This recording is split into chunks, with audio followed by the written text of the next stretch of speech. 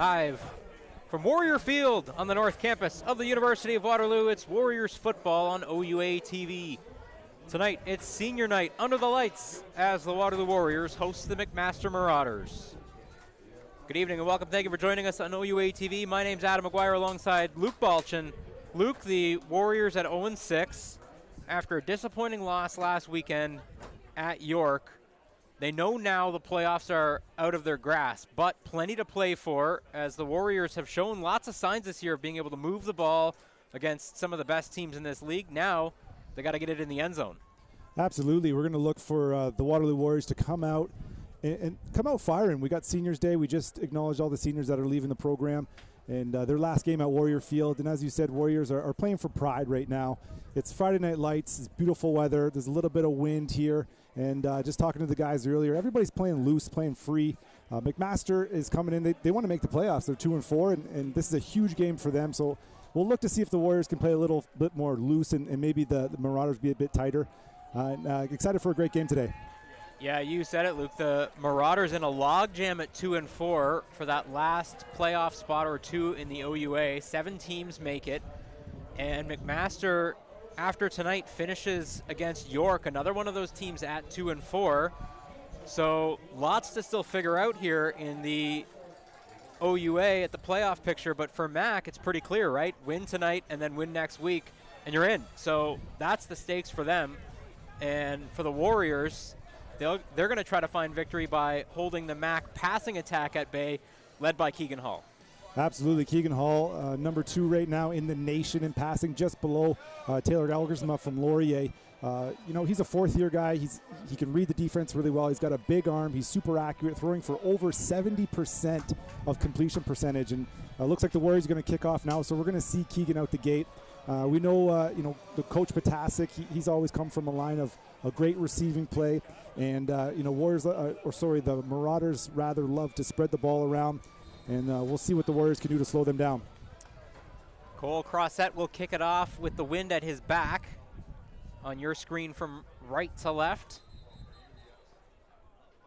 Ball has blown off the tee. McMaster's going to be down there starting running back today, Adam. So we're going to see how that plays in factor. You heard his hamstring in practice this week. So they're going to have a backup coming in.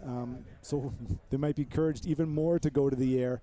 It looks like they're going to be starting against the wind. The wind is picking up. We have somebody holding the ball right now, as you can see on your screen. And so Marauders throwing against the wind to start. They're going to look for that quick passing game as they're really good. They love those crossers, and we'll see what the Warriors can do to stop it.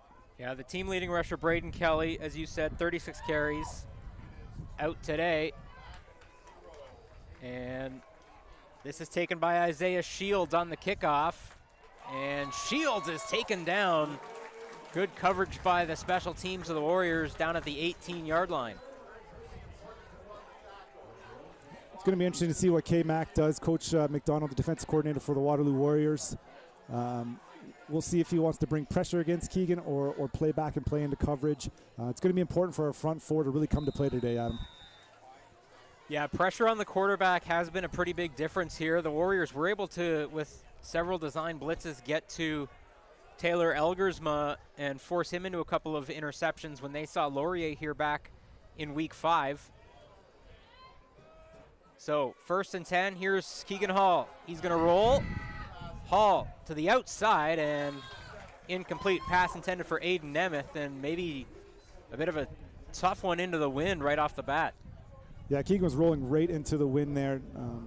McMaster was able to set the edge really nicely with one of their receivers coming back, cracking down on the end. Keegan got outside. He had a guy open in the flats, but just missed the throw. So good job for the Warriors here, 2nd and 10. So a good start for the Warriors. All the way down at the MAC 18. Pushed back are the Marauders. 2nd down and 10. Hall with 3 receivers to his right.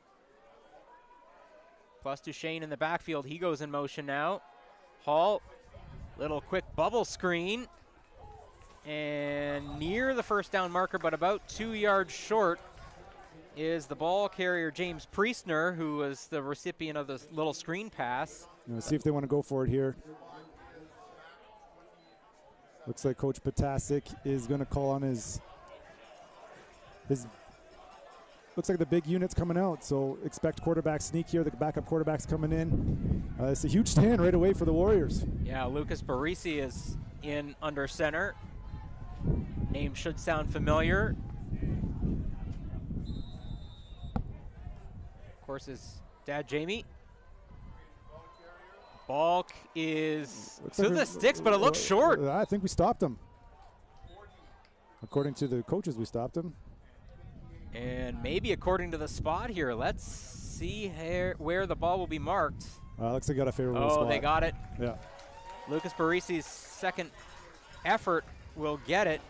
And Waterloo coaching staff didn't love that spot, but into the wind like that, Luke, I mean, I think that's the play you have to go with, right? You can't, even with the punter Michael Horvat being one of the best in the country, be so hard to flip the field. It's going to be interesting to see how both coaches play into the wind versus with the wind today, making those decisions.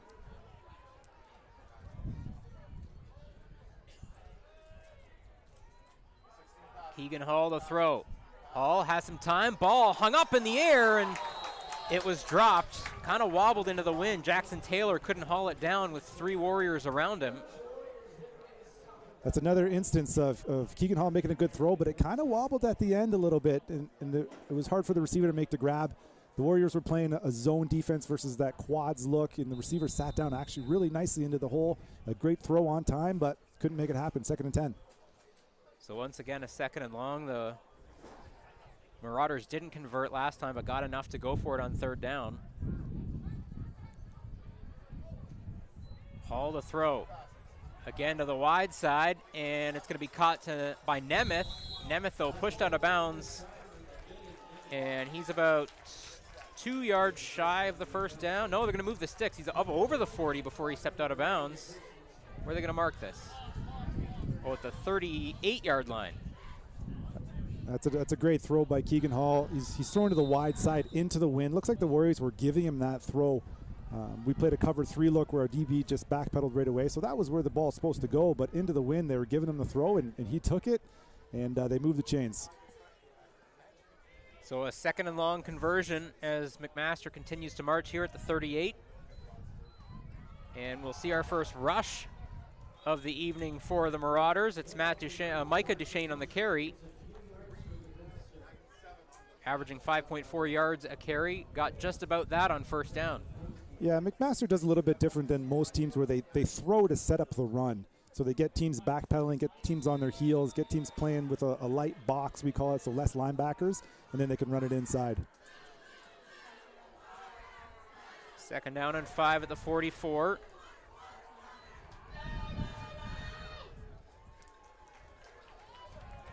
Michael Omaseni, the Mike linebacker, in conversation with James Hinsberger.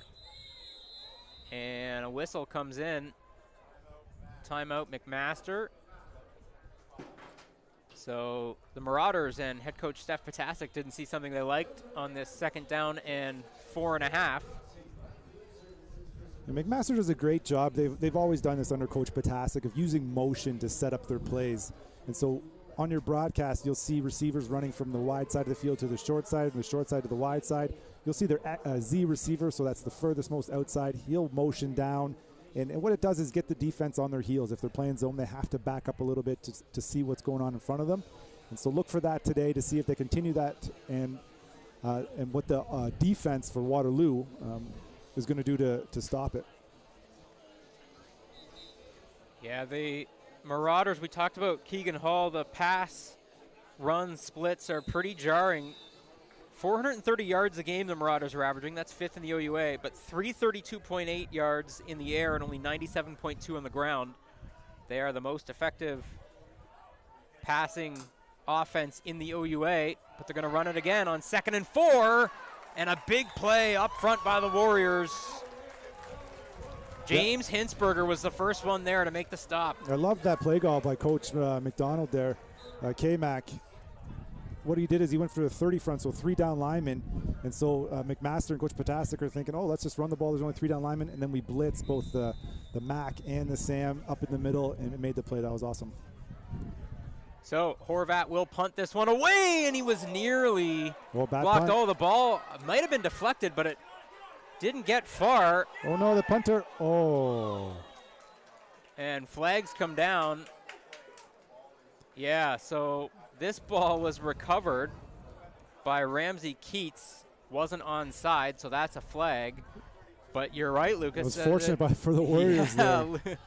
This is, you know, the accidental onside punt almost, where the punter recovered the ball. He wasn't in the neighborhood right away, but could have made his way there for sure. Yeah, what can happen in Canadian football is if the punter kicks it and starts bouncing backwards, he is able to pick it up. He can't advance it, but he can recover it, and that was actually right past the first down marker, and he was about to jump on it.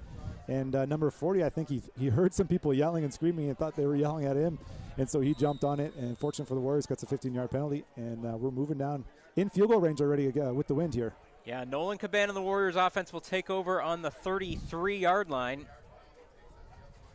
Quentin Springer in the backfield. Anthony Miller out now with an injury as Springer busts a hole, and Springer, a good first down run, gains about 13 on first down. I talked to Coach Conway before the game. He was excited to see what Quentin Springer can do in his first game as the full-time starter. Obviously, our thoughts are with Anthony Miller going out with a pretty big injury, and he had surgery just this week, which is unfortunate. But let's see what Q's going to be able to get done today, and that was a great start to the game. So it's first down right away again for the Warriors. Handoff is to Springer again, and Springer has the edge. Quentin Springer inside the 10. Springer hauled down at the 6-yard line as the Warriors, with two quick rushes after the penalty, right down, knocking on the doorstep once again. Yeah, great play call. McMaster Marauders brought the blitz. They were playing man, actually a zero look, meaning no safety, brought everybody up. We ran to a counter weak, and everybody was on the strong side. Great play by Quentin Springer, bouncing it out. Here we go, setting up the Warriors for first and goal. On the 6, now the red zone has been a struggle for the Warriors. They've only scored 9 touchdowns in 19 trips. That's the worst in the OUA. Springer lowers the shoulder pads and forges ahead for about 3 or 4 on first down and goal from the 6. Warriors brought an extra O-lineman in, so they're playing with 6 O-linemen and a fullback, and really just setting the tone, saying, we're coming downhill, McMaster. Are you going to be able to stop it? And looks like they kept that same personnel in there, and we'll see if we have 2 cracks at it here. I anticipate Coach going for it, so Coach Conway knows he has 2 chances to try to punch this one in. Springer got halfway there on second down and goal from the 3 now. Springer with it again. Springer bounces one. What a great Springer! run. Touchdown, Warriors. Quentin Springer, after first contact, kept going, bounced wide, and gets into the end zone. The Warriors are on the board first. That's just a great run by Quentin Springer. As we said, getting his first opportunity to be the running back, the feature back for the Warriors. He hits the line, he gets stopped, keeps the feet churning, bounces it out. Touchdown, Warriors. Couldn't ask for a better start. Yeah, you said it, Luke. Could not ask for a better start. Nolan Caban hasn't even thrown the ball yet, and they've got a 7-0 lead. That drive all Springer. After the punt into the wind, extra point is up and good. After the snap was bobbled a little bit, Riley Webster, the holder, couldn't see if the snap bounced into him or if it was on the placement of the ball, but a great job by the veteran kicker Cole Crossett to kind of pause and still chip that up over the bar. Yeah, like you said, Nolan was we're able to score a touchdown with the win without having to pass the ball, which is it's going to be huge through this game, where McMaster's going to have to probably try and rely on the run game a little bit when we're going against the wind, and then they can air it out a little bit when they have the wind. Versus Waterloo, looks like, as Coach Conway said before the game, him and Bertoya told me they just want to get the line of scrimmage working, push with the O-line, and see what Quentin Springer could do today.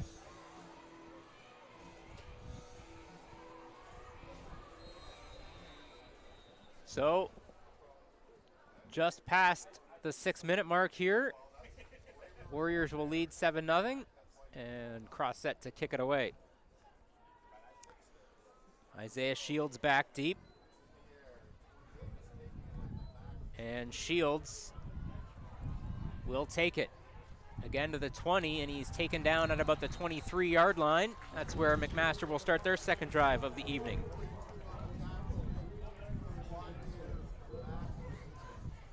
We'll see if Coach Pretoria and K-Mac on the defense here continues to bring pressure on second down and play a little softer zone on first down.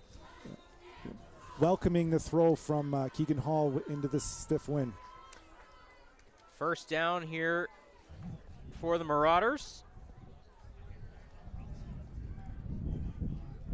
Marauders coming out with a heavy package as well with a tight end set. Hall to throw. Through the middle of the field, he's got Priestner. And Priestner breaks one tackle and reaches the ball across the line to gain. A gain of 11 on first down. That'll move the sticks for Mac. Yeah, as I said, for the last, I want to say 20 years now, McMaster has been running crossers. And that's just the staple of their offense, staple of Coach P, Coach Patasic. And so Warriors are going to have to keep an eye on that. When you're playing zone and a crosser comes into your zone, you have to be aware that as soon as he catches the ball, you got to lay a lick on him. So the ball spotted at the 34-yard line. The wind picks up. Handoff is to Duchesne. Duchesne gains 6, maybe 7 on first down.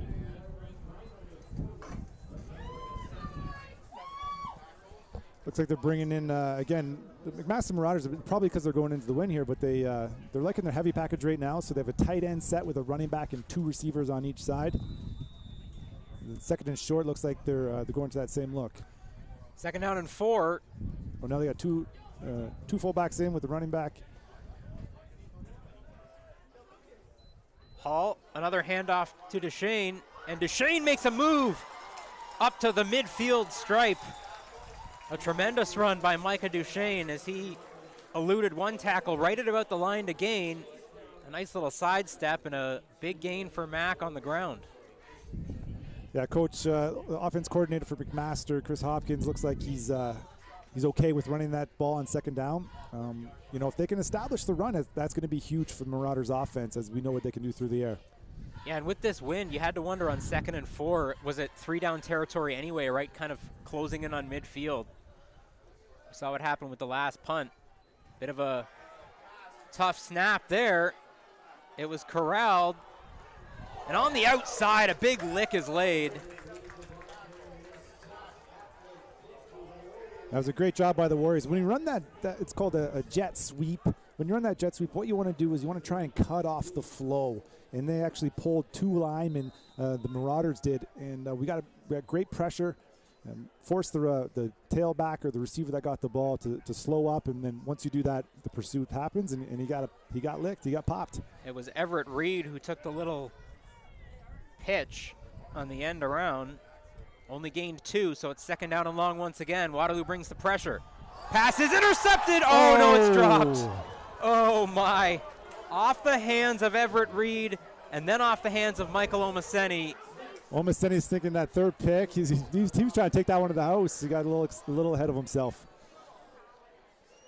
It is going to be a punting situation for Mac now, but it was that close to the interception for Michael Omaseni, who had 2 here the last time the Warriors were at home against Laurier. Yeah, he has a knack for being in the right place at the right time. He's a good positional player. He gets nice drops on those second downs, and another great play by him. Low lining punt fielded by Haru. Flag is down for no yards, but Haru, can he get to the outside? He can. He gets to about the 32, a modest return, and there should be 5 tacked onto that after the low line drive punt that was taken by Haru off of 1 bounce. Yeah, you can see that's definitely going to be the strategy from a special team standpoint.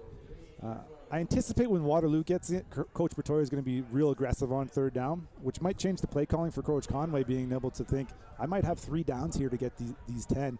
But right now with the wind, let's see if we can continue to pound the rock and then maybe set up a play action over the top. Yeah, these are 2 of the best punters in the country, Cole Crossett and Michael Horvat. Horvat comes in averaging 46.9 yards a kick with a 79-yard long. Yeah, McMaster Marauders have always had great special teams units for as long as I can remember. Always a great punters and kickers here. That 79-yard long might get challenged tonight, but certainly not until they swap sides here. So the Warriors at their own 36 will start things off here. Springer in the backfield.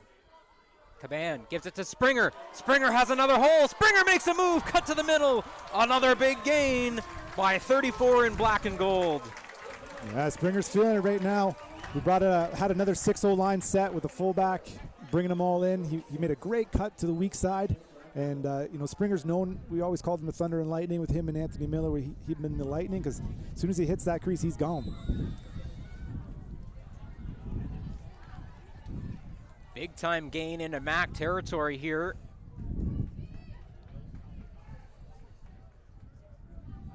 At the McMaster 46, flags come in. Springer with it again. Springer has another hole, and Springer lowers the shoulders up over the 30. Let's see who the flag is on. Might be offside on McMaster.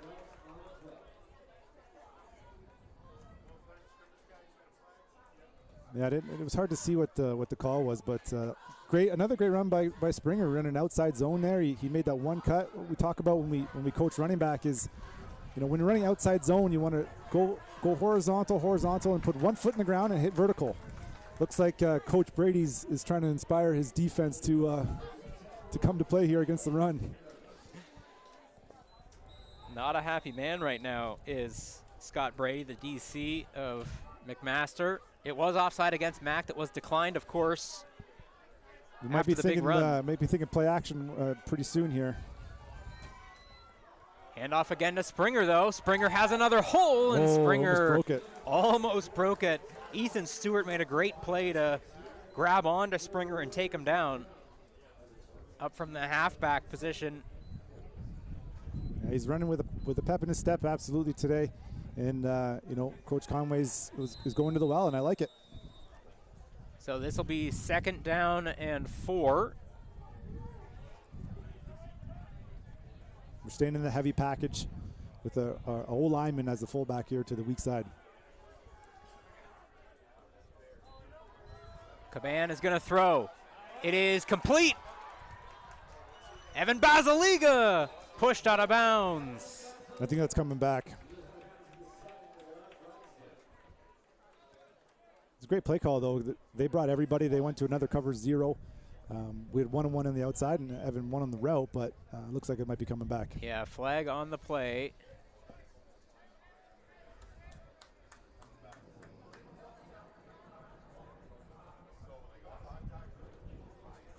It's illegal contact on the Warriors. Yeah, wondering if that was one of those run-pass options, Adam. Usually that happens when we have a legal block in the back where the O-lineman, legal blocking downfield, rather. When the O-linemen are going downfield to try and make a run block because they think it might be a run play, and we pull it and throw it, which is, it happens at all levels, even in the CFL and NFL. So now we're kind of behind the chains here. We are in field goal range. If we can get a little bit more yards, then we have an opportunity to kick for 3. Yeah, 2nd and 14 from the 32. Yeah, it's so hard for those linemen on those option plays. Play clock down to 2. Warriors got to get rid of it. And they get the snap off. No, they're going to whistle it down. Maybe Waterloo got a timeout first. They did, in fact, as the play clock was ticking down. Those are important 5 yards because, again, we're in field goal range. So if we don't end up getting anything here, those 5 yards are important. Looks like there's a bit of confusion there with Evan Basiliga. He was in quads to the field side, and he was whispering to Nolan, kind of coming back and forth. So I like the timeout. Play clock was expiring, and we're looking for a positive gain here to set up Cole for 3.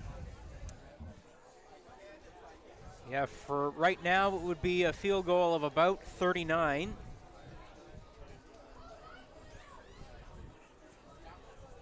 If the Warriors didn't gain anything here. Of course, they would love to gain 14 and move the sticks. That would be the plan. Interesting to see what Coach Brady comes out with on defense here, if he's going to, let him play in front and come to tackle, or he's going to try and get a negative play. 3 receivers to the boundary side. Caban's left. Caban to throw.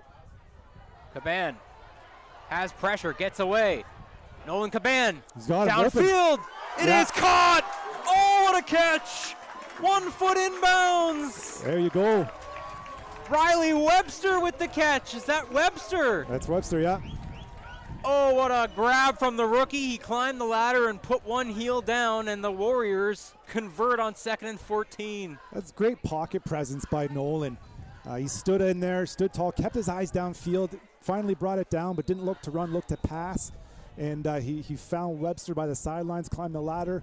And 1st and goal. Here we go, Warriors. Ball on the 9. Riley Webster's had a really good rookie season. Local wide receiver. Caban to throw, and it was dropped. Crossing route there, and Basiliga might have been bothered there by Braxton Peters, the safety, who came down and kind of tracked Basiliga across the field. Yeah, they ran that slip play that I like, where they fake the inside zone to the field and kind of slip out that fullback, Evan Basiliga, H-back to the boundary there. A good play call by Coach Conway, but we just couldn't convert. I think if he hit him on the run, he had a chance to get in. So 2nd down and 9.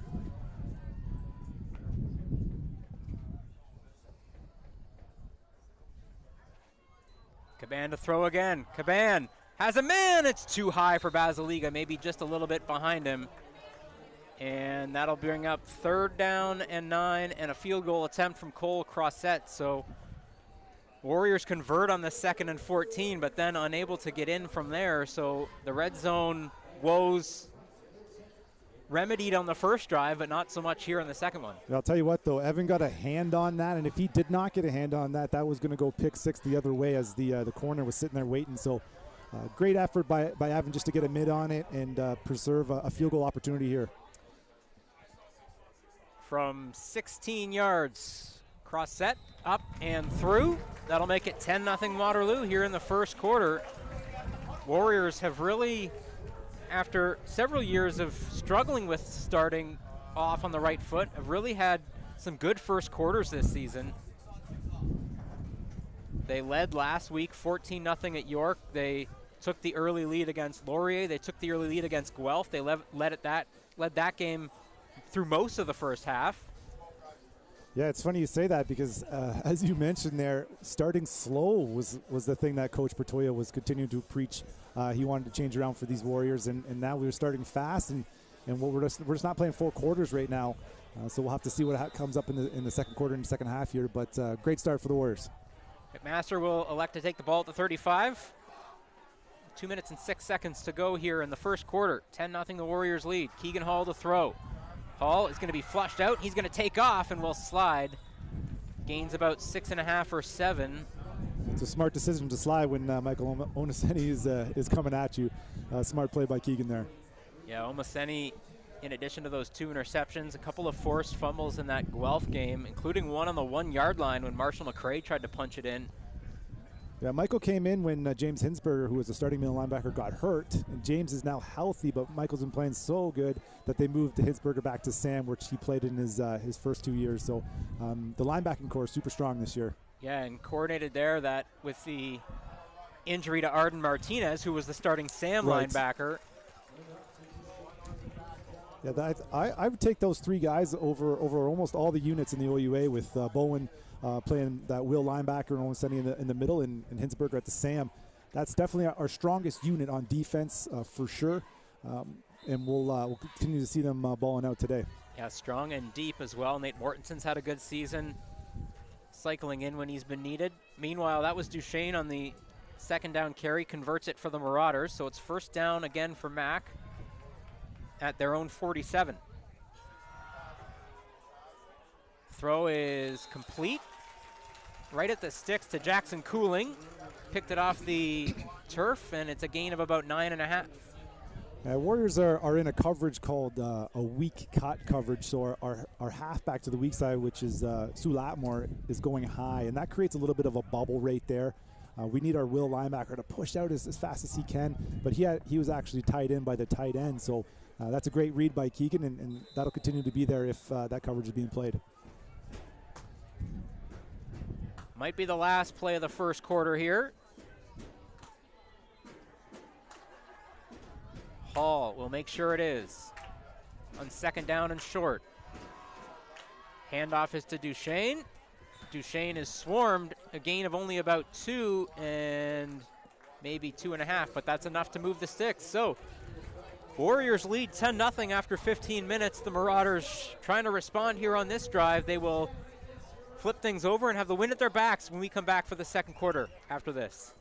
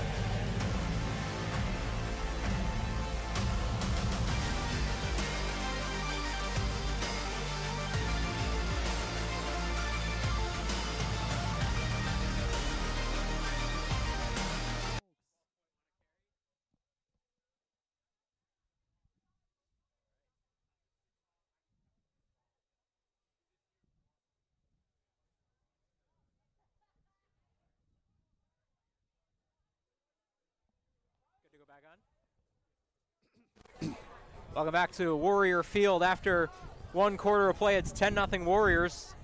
Adam McGuire and Luke Balch with you. McMaster, 1st and 10, now with the wind at their back. And Luke, let's see if they go to more of an aerial attack. Blitz coming, and Hall is almost picked off. He was smacked by the linebacker Keyshawn Bowen, and then Omaseni got a hand on the pass. I was surprised they didn't throw a flag there. It's a little bit of a head-to-head contact, but I'm glad they didn't because it was a fairly clean play. Once again, Michael Omaseni getting a nice deep drop at the middle linebacker position, getting him in on it. So 14 and change as the clock starts here in the second quarter. It's 2nd and 10 from the 51 of Waterloo. Little delayed handoff here to Duchesne, and Duchesne has a hole, and he will plunge ahead for a first down on 2nd and long. The Marauders run a little draw that works for 12 yards. Yeah, Warriors went to, again, a 30 front, so they have 3 down linemen, and our linebackers got some deep drops, anticipating a pass by Keegan, so there was a room there. That's a good play call by Coach Hopkins and the Marauders. So now at the Waterloo 39, and this is likely in Horvat's territory, maybe right on the edge. With the wind at their backs now. Hall to throw, he's gonna go deep. Pass was intended for James Priestner, and there's a flag down. A pass interference call. Yeah, Priestner looked like he maybe got turned around a little bit by a free hand of a Warrior defensive back. Yeah, I think if I think it was Isaiah. If he didn't do that, that was probably going to be a touchdown. So we'll take the 15 yards in that standpoint. But you can already see the difference in the play calling and how Keegan Hall's dropping back when he's with the wind right now. He looks confident, and he's looking to start spinning that ball down the field.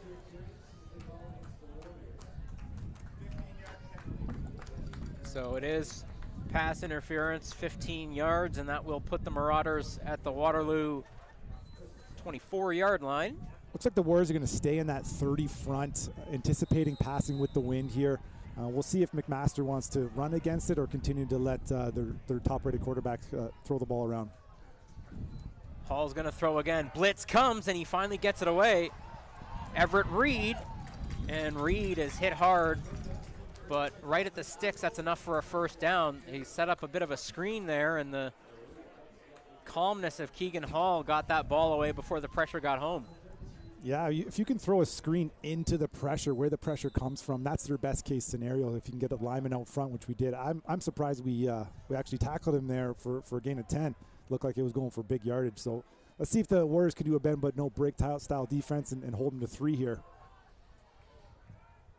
Kevin McNeil bringing some pressure here for the Warriors. Hall is going to throw.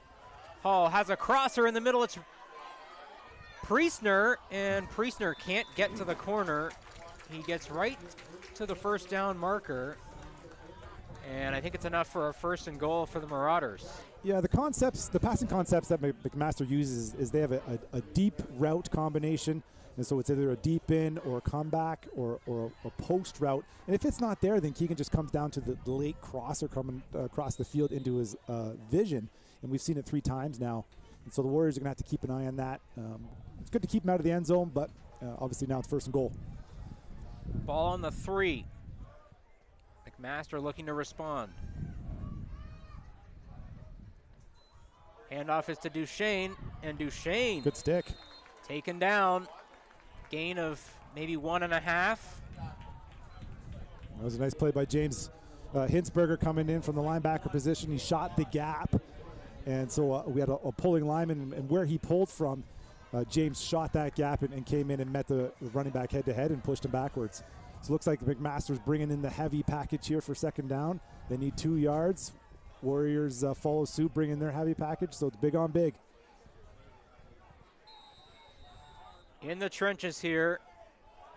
Looks like they set up a quarterback sneak. Yeah, Barisi again in at quarterback. He's going to bounce to the end of the line. Nope. And he does not get in. Tackled at about the half-yard line, so now McMaster's got a decision to make.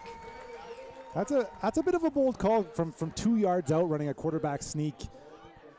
Usually that's a 1-yard play, but looks like Breezy's coming out. Now he's going back in. They're probably going to try it one more time. Yeah, they are going to try it one more time from the 1. So hard to make a stop from the 1 in the Canadian game, of course, with the 1-yard neutral zone. Barisi is in for the touchdown.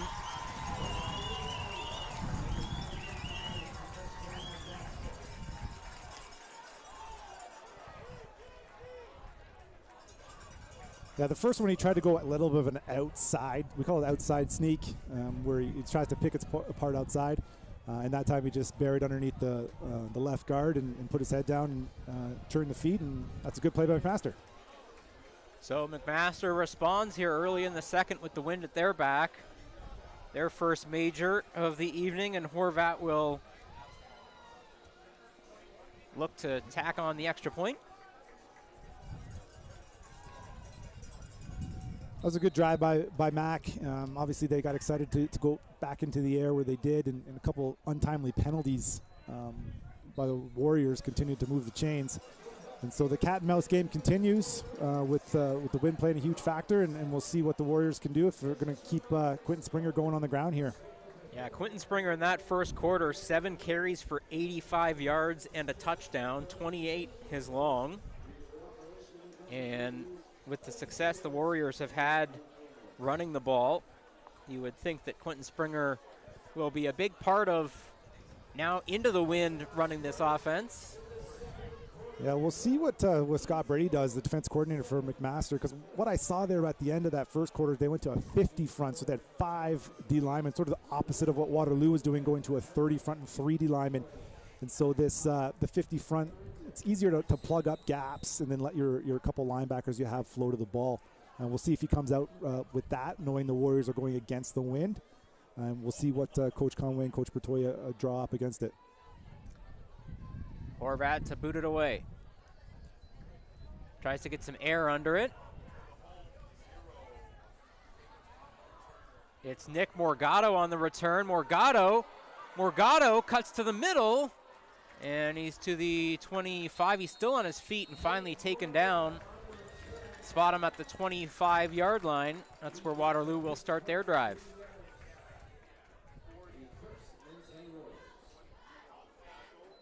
Nick Morgado, the Kitchener native, the rookie, with his first return. We're going to spot this at the 24, not the 25. Looks like we got a man down here, Adam.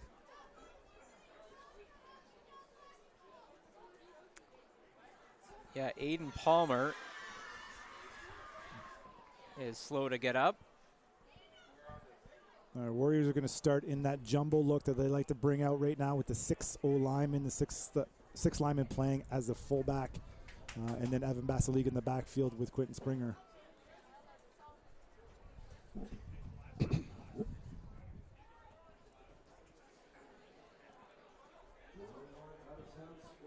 Like I predicted, the McMaster Marauders are coming out with 5 D linemen with the 1 middle linebacker and the 50 front.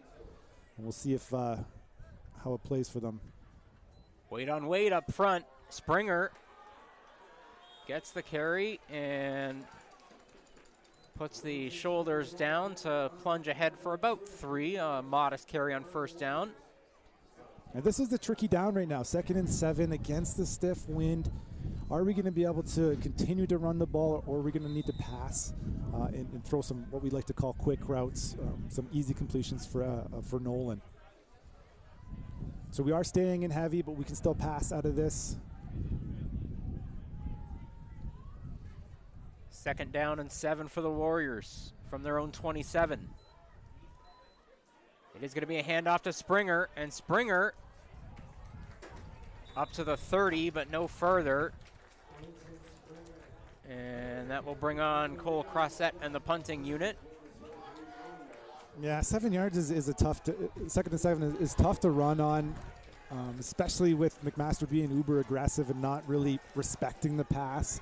Sort of the opposite of a Waterloo where we have to respect the pass, so we're backpedaling a little bit so they can run on 2nd down. And so those first down gains and the first down wins are going to be huge for the Warriors going into the wind. Little bit calmer right now. It settled a little bit. And a pretty decent punt into the wind. Now it holds up. Fumble. And it's off a man's hand. Yeah, and it's recovered. The Warriors have it. Oh, no yards. I think there's a penalty down for no yards. It was recovered by Nate Mortensen, but I think it'll come back. Yeah, certainly from our vantage point, which is this, and that play happens right in front of us, it certainly looked like the Warriors were inside the 5-yard.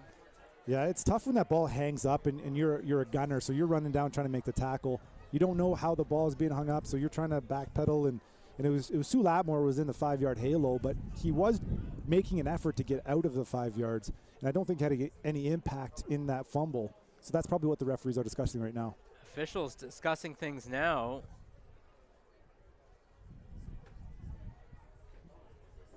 He's pointing every which way here. Yeah.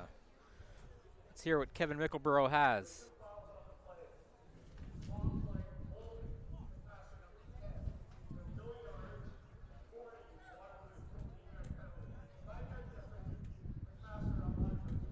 That's too bad for the Warriors. Those punts are going to be hard to handle because they're swirling up there, and once again, really hard to do on the kick cover. But the McMaster Marauders now have the ball. 1st and 10 on the 50-yard line. Yeah, so it was a penalty against Mac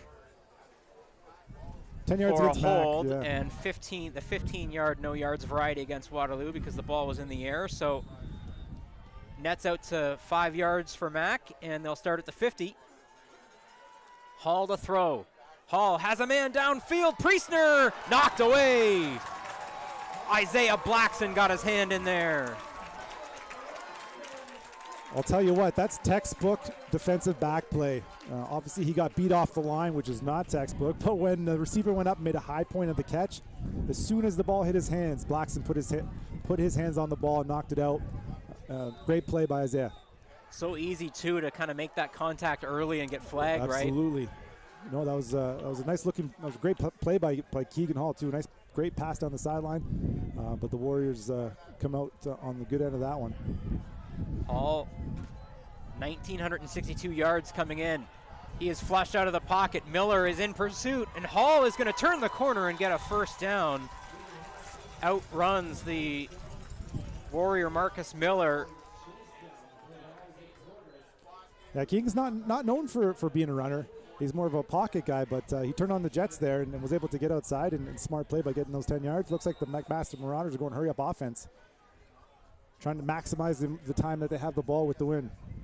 Yeah, you want that ball in Keegan Hall's hands with the wind at his back as much as possible. Here he is on first down, looking to throw. Nobody open downfield. Hall still with it. Coverage is good, and now Hall has to just slide right at the line of scrimmage. Great coverage. Yeah, closing in was Josh Pileggi. I would like to call that one a coverage sack. Where really we were I was watching the route combination, and the Warriors were getting to their zones really well there, and covering it up. And Keegan, being the veteran he is, understood there was nothing there and tried to make something happen. But at some point when you're playing quarterback running around, unless you're a talent as a quarterback we used to have here, you got to know there's a clock coming out in your head and just get down if you can and live for another day. So smart play by Keegan. Yeah, the clock in the head of number 5 in black and gold for so many years ran on a different time than every other quarterback. 2nd and 10 here for the Marauders. Hall to throw again. Hall has a completed pass there out of the backfield. It was Duchesne. Yeah, it looked like his knee was down, but he is going to be short of the first down. That'll bring on the special teams unit. I imagine Horvat here will try a field goal. Yeah, Mac went back to the crossings that I've been talking about so far. But Warriors really locked it down nicely, and a couple of the McMaster Marauders got caught up in the middle there. The back leaked out late. We always teach a running back, if you don't see anything, if you're not helping with pass pro, get out there and get into the route combination, and he did that. If that was a bit more accurate of a pass, he might have been able to turn for a first down. So Horvat to try from 47, which would be a long on the season. Plenty of leg, especially with this wind. Horvat's kick is up. And through. A lot of distance on that one. Yeah, that would have been good from 57 maybe. All the way at the back of the end zone, that ball finally found the way down to the ground. So McMaster ties it up here with 6:39 left in the half. Good stand there by the Warriors though, Luke. Especially those 2 plays that ended that drive, both great coverage downfield for the Warriors. Yeah, absolutely. I'm loving the game plan right now by K-Mac, defensive coordinator for the Warriors. He's really mixing it up. He's bringing the 30 front. He's bringing the blitz. He's dropping back into zone. And so let's see if Keegan can start figuring out and Coach Hopkins from a master standpoint. Warriors take the ball at the 35. Handoff is to Springer, and Springer makes a move. Springer, another big gainer. 16 yards on first down. Yeah, the Warriors came out in a different look there. They went quads with all receivers instead of going heavy, giving the McMaster Marauders a thought that they might be passing it, but we ran an inside zone, and Quentin made a great move at the line. Looks like the Warriors are now going hurry up, trying to catch McMaster off guard. Another handoff to Springer, and Springer gains 4.5 on first down, right past midfield into MAC territory. And this is going to be the key down here. 2nd and 5, 5 or 4. I think there's some quick throws available, but also Quentin's been running the ball nice. And you got to think that over midfield, this might be 3-down territory. You know, Warriors have gone for it more on 3rd down than any other team in the OUA, and so Coach Pretori likes to dial that up. 2nd down and 5. Caban to throw off his back foot, and it's complete. Evan Basiliga with a first down. Gain of about 12 on 2nd down and 5, so that'll move the sticks. Yeah, Mac went to another 0 blitz. And what I mean by 0 blitz is there's no safety in the middle. They're bringing 1 extra blitzer than we can block. So a +1 blitz, so Nolan knows he's going to get hit, stands in the pocket, and throws a strike to Evan over the middle. New set of downs for the Warriors on the McMaster 43.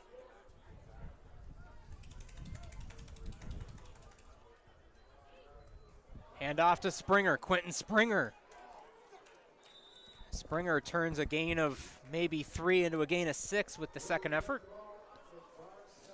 Yeah, so far looks like Coach is sticking to the same game plan either which way that we're going down the field right now. That outside zone is really something Quentin does really well. And again, you run a bit horizontal, and then as soon as you see that slight opening, you put the foot in the ground and get upfield, and he does that really well. 4 minutes to play now. 2nd down and 4 for the Warriors. It's going to be Springer again, but this time he is taken down in the backfield. Big time play there by Mitch Price, the defensive lineman. And that's a loss of about 3, so now it's 3rd and 7. What do the Warriors do here? Yeah, it's kind of a no man's land here, but if we punt it, we might be able to get, punt it out of bounds and really flip the field, because you know that they're going to be able to kick a 50-plus yard field goal. So if you don't get it here, all they need is 20 to 30 yards, and then they got 3 points potentially on the board. So I think this is a smart play, kicking it away. 7 yards is quite a bit at this stage, so got to play the field position. Crossett just on his side on the Mac side, of midfield. We'll get this punt away. Into the corner it goes, and perfect. Yeah, perfect kick. Bounds out of bounds at the 10. Exactly how you described it, Luke, and an excellent job by Crossett into the wind to bound that one out of bounds at the 10. We'll see what McMaster is going to come out in here. If Coach McNeil continues with our 30 front like we've been doing, if they're going to, we're kind of daring them to run the ball right now, and let's see if Coach Hopkins wants to run or keep that number 1 passer they got back there, number 16, and slinging the ball around. On the 10-yard line, McMaster with 3:07 and counting to go here will try to take the lead on this drive. Handoff is to Duchesne. Yeah, so they did come out in a heavy package, like we just mentioned there, and Coach Hopkins wasn't afraid to run the ball, but great stand by the Warriors and putting them into second and long. It's going to be a long 6, short 7 here maybe. Past the 3-minute stoppage. Yeah, we haven't seen Jackson Cooling, number 2, get involved much. He's the kind of their veteran savvy guy. He's been around for a long time, and he's known to make some big catches. So we'll see if Keegan's going to look to his number soon. He is on this near side with 2 other receivers to Hall's left. 2nd and 6. Hall, he's going to throw, and it's complete to Aiden Nemeth, and Nemeth spins away from 1 tackle and is dropped at about the 35-yard line. A big gain on 2nd down. Yeah, they ran a nice combination where they run a receiver to the flats and then just curl behind it. Every team has this play, and it was a bit of a miscommunication from the DBs for the Warriors as 2 jumped the flat. Actually, Jackson Cooling was the one running the flat. 2 jumped there, opened up that curl route to the field, and you can't do that against a guy like Hall. He's going to throw a strike. Yeah, maybe the Warriors DBs had the same thought you had with Jackson Cooling. Drew their attention, and it was to Nemeth for the first down from the 35, 1st and 10. Hall to throw again. Hall will step up. Hall taken down hard by Keyshawn Bowen. A big hit from number 2 in black and gold. Yeah, right now, Waterloo's doing a great job getting to their drops. And what I mean by that is the linebackers are getting to their zones, their deep zones, and the DBs are finding their receivers that are coming to the zone. But that's giving Keegan some space if he does want to run it. He doesn't want to run it. He wants to stand in there and throw a strike. So good little cat and mouse game we got going on right now with Waterloo defense. Yeah, coming into the game, Hall had run for 28 times, but only for 123 yards. And again, not much design run from the quarterback in this offense. And a whistle stops that play before it starts. Which is probably a good thing because McMaster had a pretty open receiver there. So we'll await this call. I think it's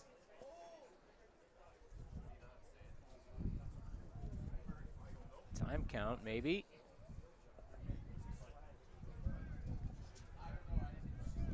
What McMaster does a great job at from an offensive standpoint, looks like it is a time count violation. Yeah, time count violation. It's a loss of down. Is it a loss of down? That's interesting. Yeah, I guess.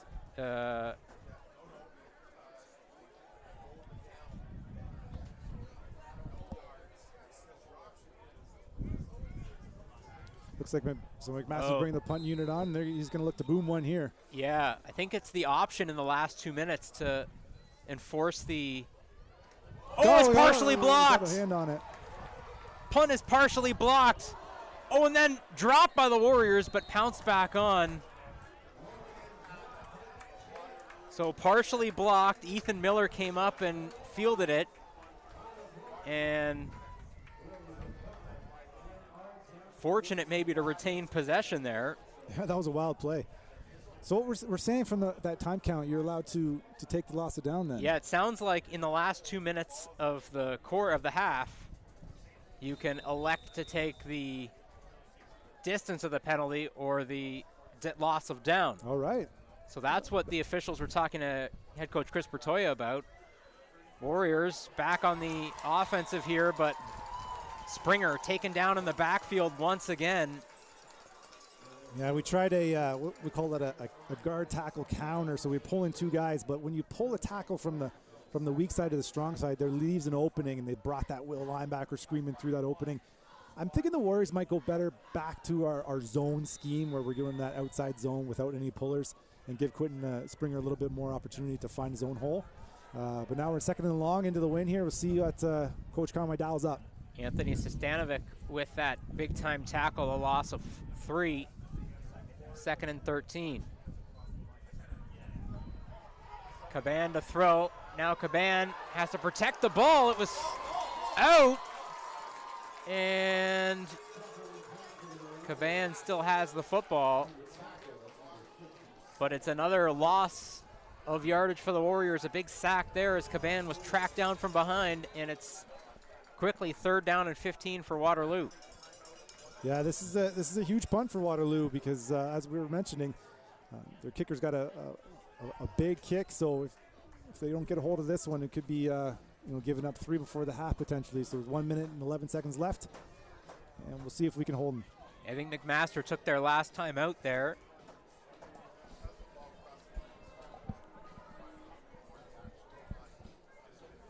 This half's been flying by. It's been a quick half of football. 10 points for each team with the wind at their backs. Game is not even an hour old yet, and we're approaching halftime. McMaster will get the chance here to take their first lead of the evening with the wind at their back, dependent here on the cross-set punt.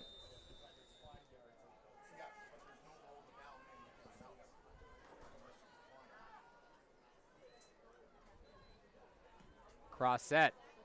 Pretty good punt into the wind. Fielded by Reed. And Reed has some momentum, and he's finally taken down up near midfield.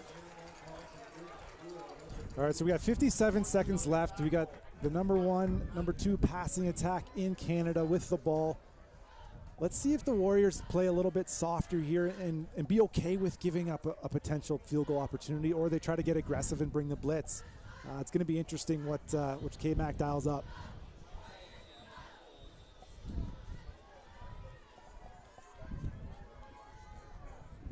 .57 seconds left. Let's see how aggressive the Warriors are with Keegan Hall. There's the crosser.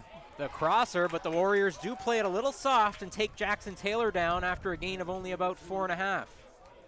Yeah, I think that's the way to play it. And it looks like they're going to hurry up. And we'll see if the Warriors can continue with their great coverage that they have going on right now. 2nd down and 5.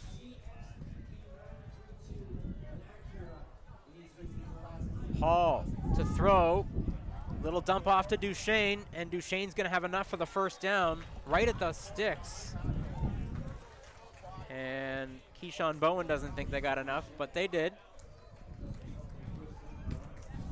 Keegan was looking to throw a short side goal route, but we had it covered really well, so they just hit the running back out of the backfield. Smart play by Duchesne.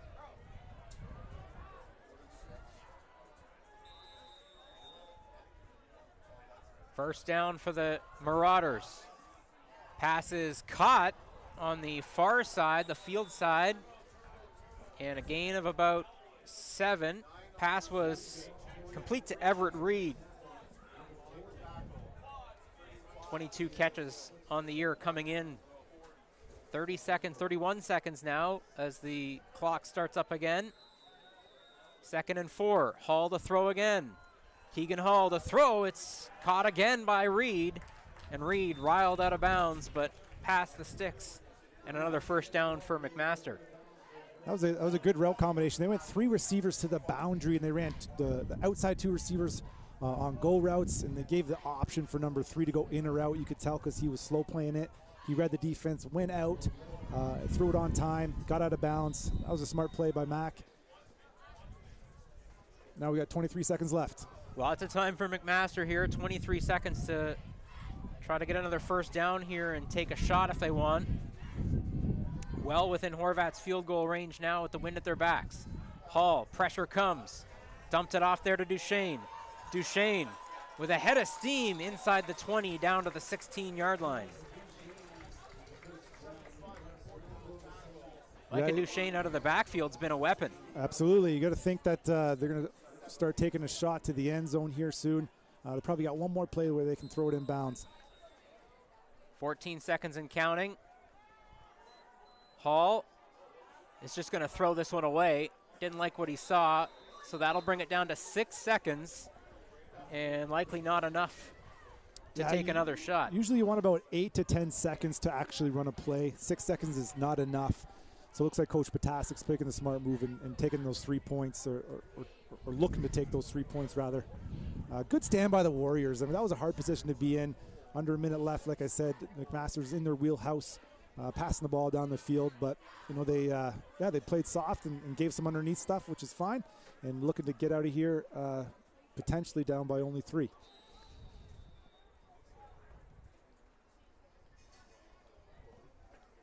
Horvat will try from 24 to give McMaster the lead.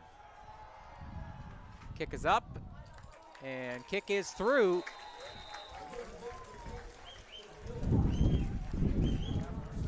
Warriors should just take the ball here and just take a quick knee and head into the locker room feeling pretty good. You know, it's 13-10. They came out flying. Quentin Springer's running the ball real well. The O-line's getting a nice big push.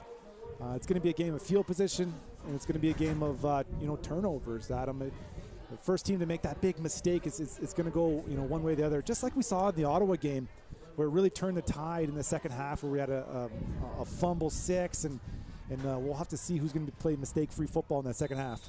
Yeah, the turnover game yet to be played tonight. Warriors thought they had one there on the muffed punt, but the penalty took it off the board. And McMaster, with 13 points here in the second quarter, take a 3-point advantage into halftime. You won't want to miss the second half of this one. We'll be back with it after this.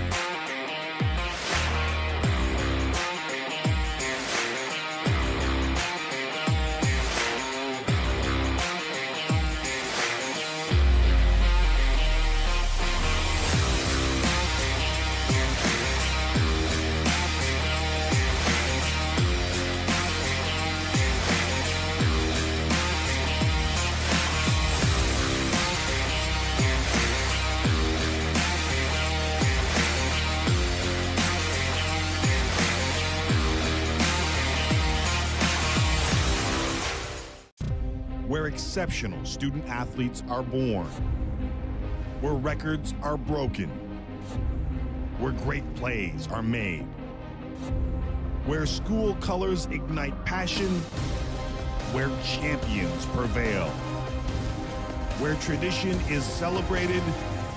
Ontario University Athletics.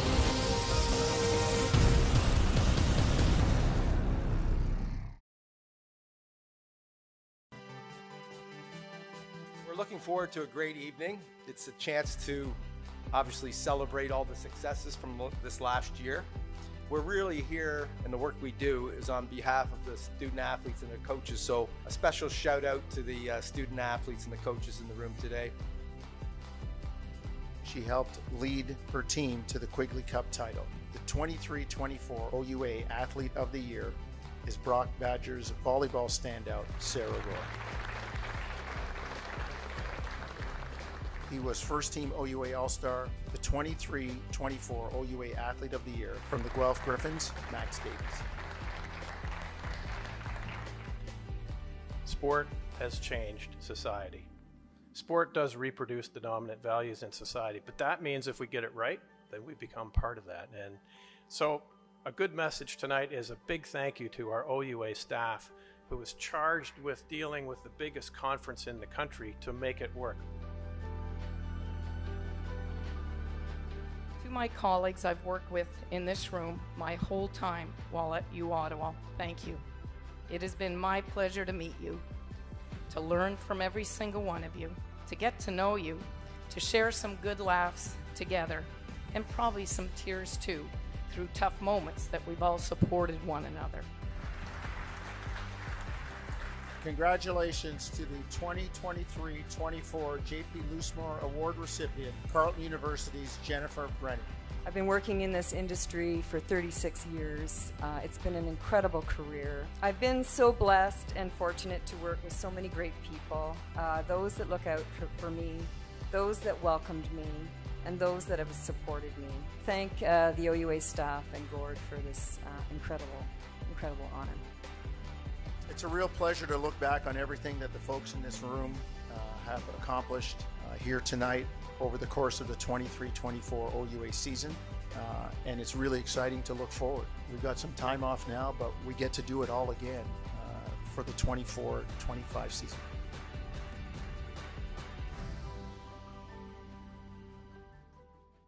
I belong. I belong. I belong. I belong.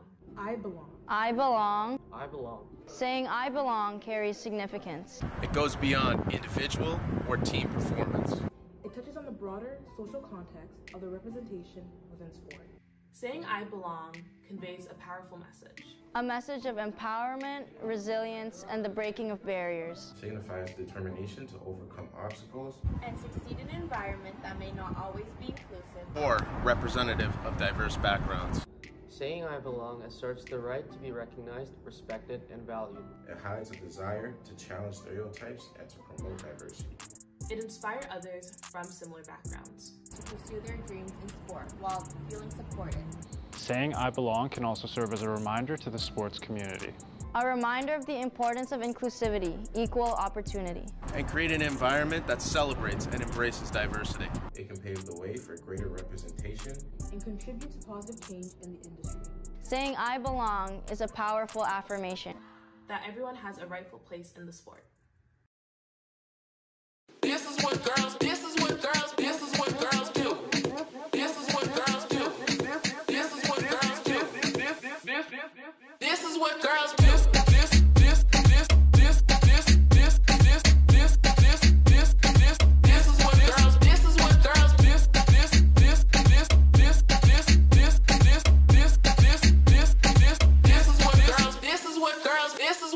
This is what girls do.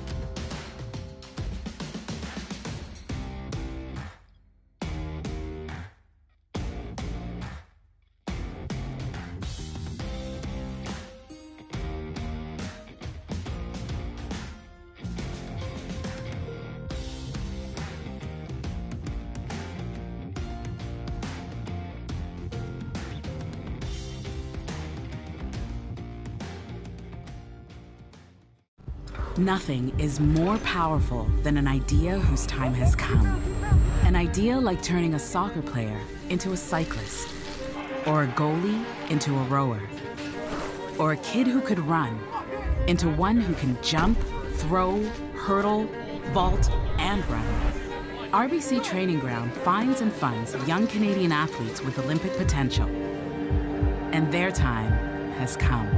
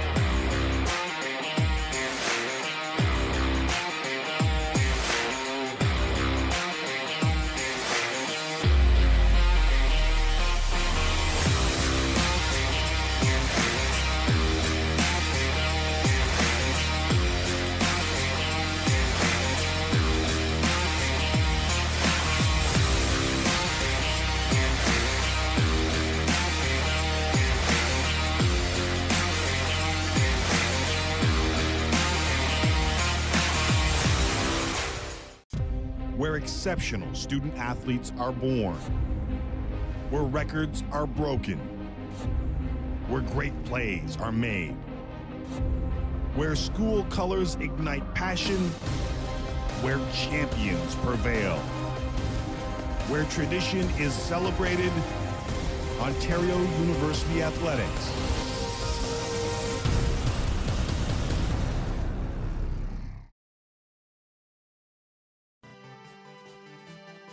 Looking forward to a great evening. It's a chance to obviously celebrate all the successes from this last year. We're really here, and the work we do is on behalf of the student athletes and their coaches. So a special shout out to the student athletes and the coaches in the room today. She helped lead her team to the Quigley Cup title. The 23-24 OUA Athlete of the Year is Brock Badgers volleyball standout, Sarah Roy. He was first team OUA All-Star, the 23-24.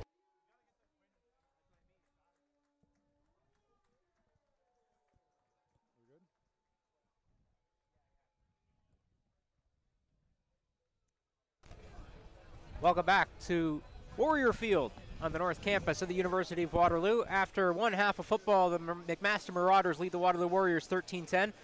Adam McGuire and Luke Balch with you, and Luke, tale of two quarters there. As the wind blew, so did the offenses, and McMaster behind Keegan Hall, has a 3-point lead, and it's been a pretty big disparity between how the two teams have attacked things offensively. It's been all in the air for McMaster and all on the ground for the Warriors.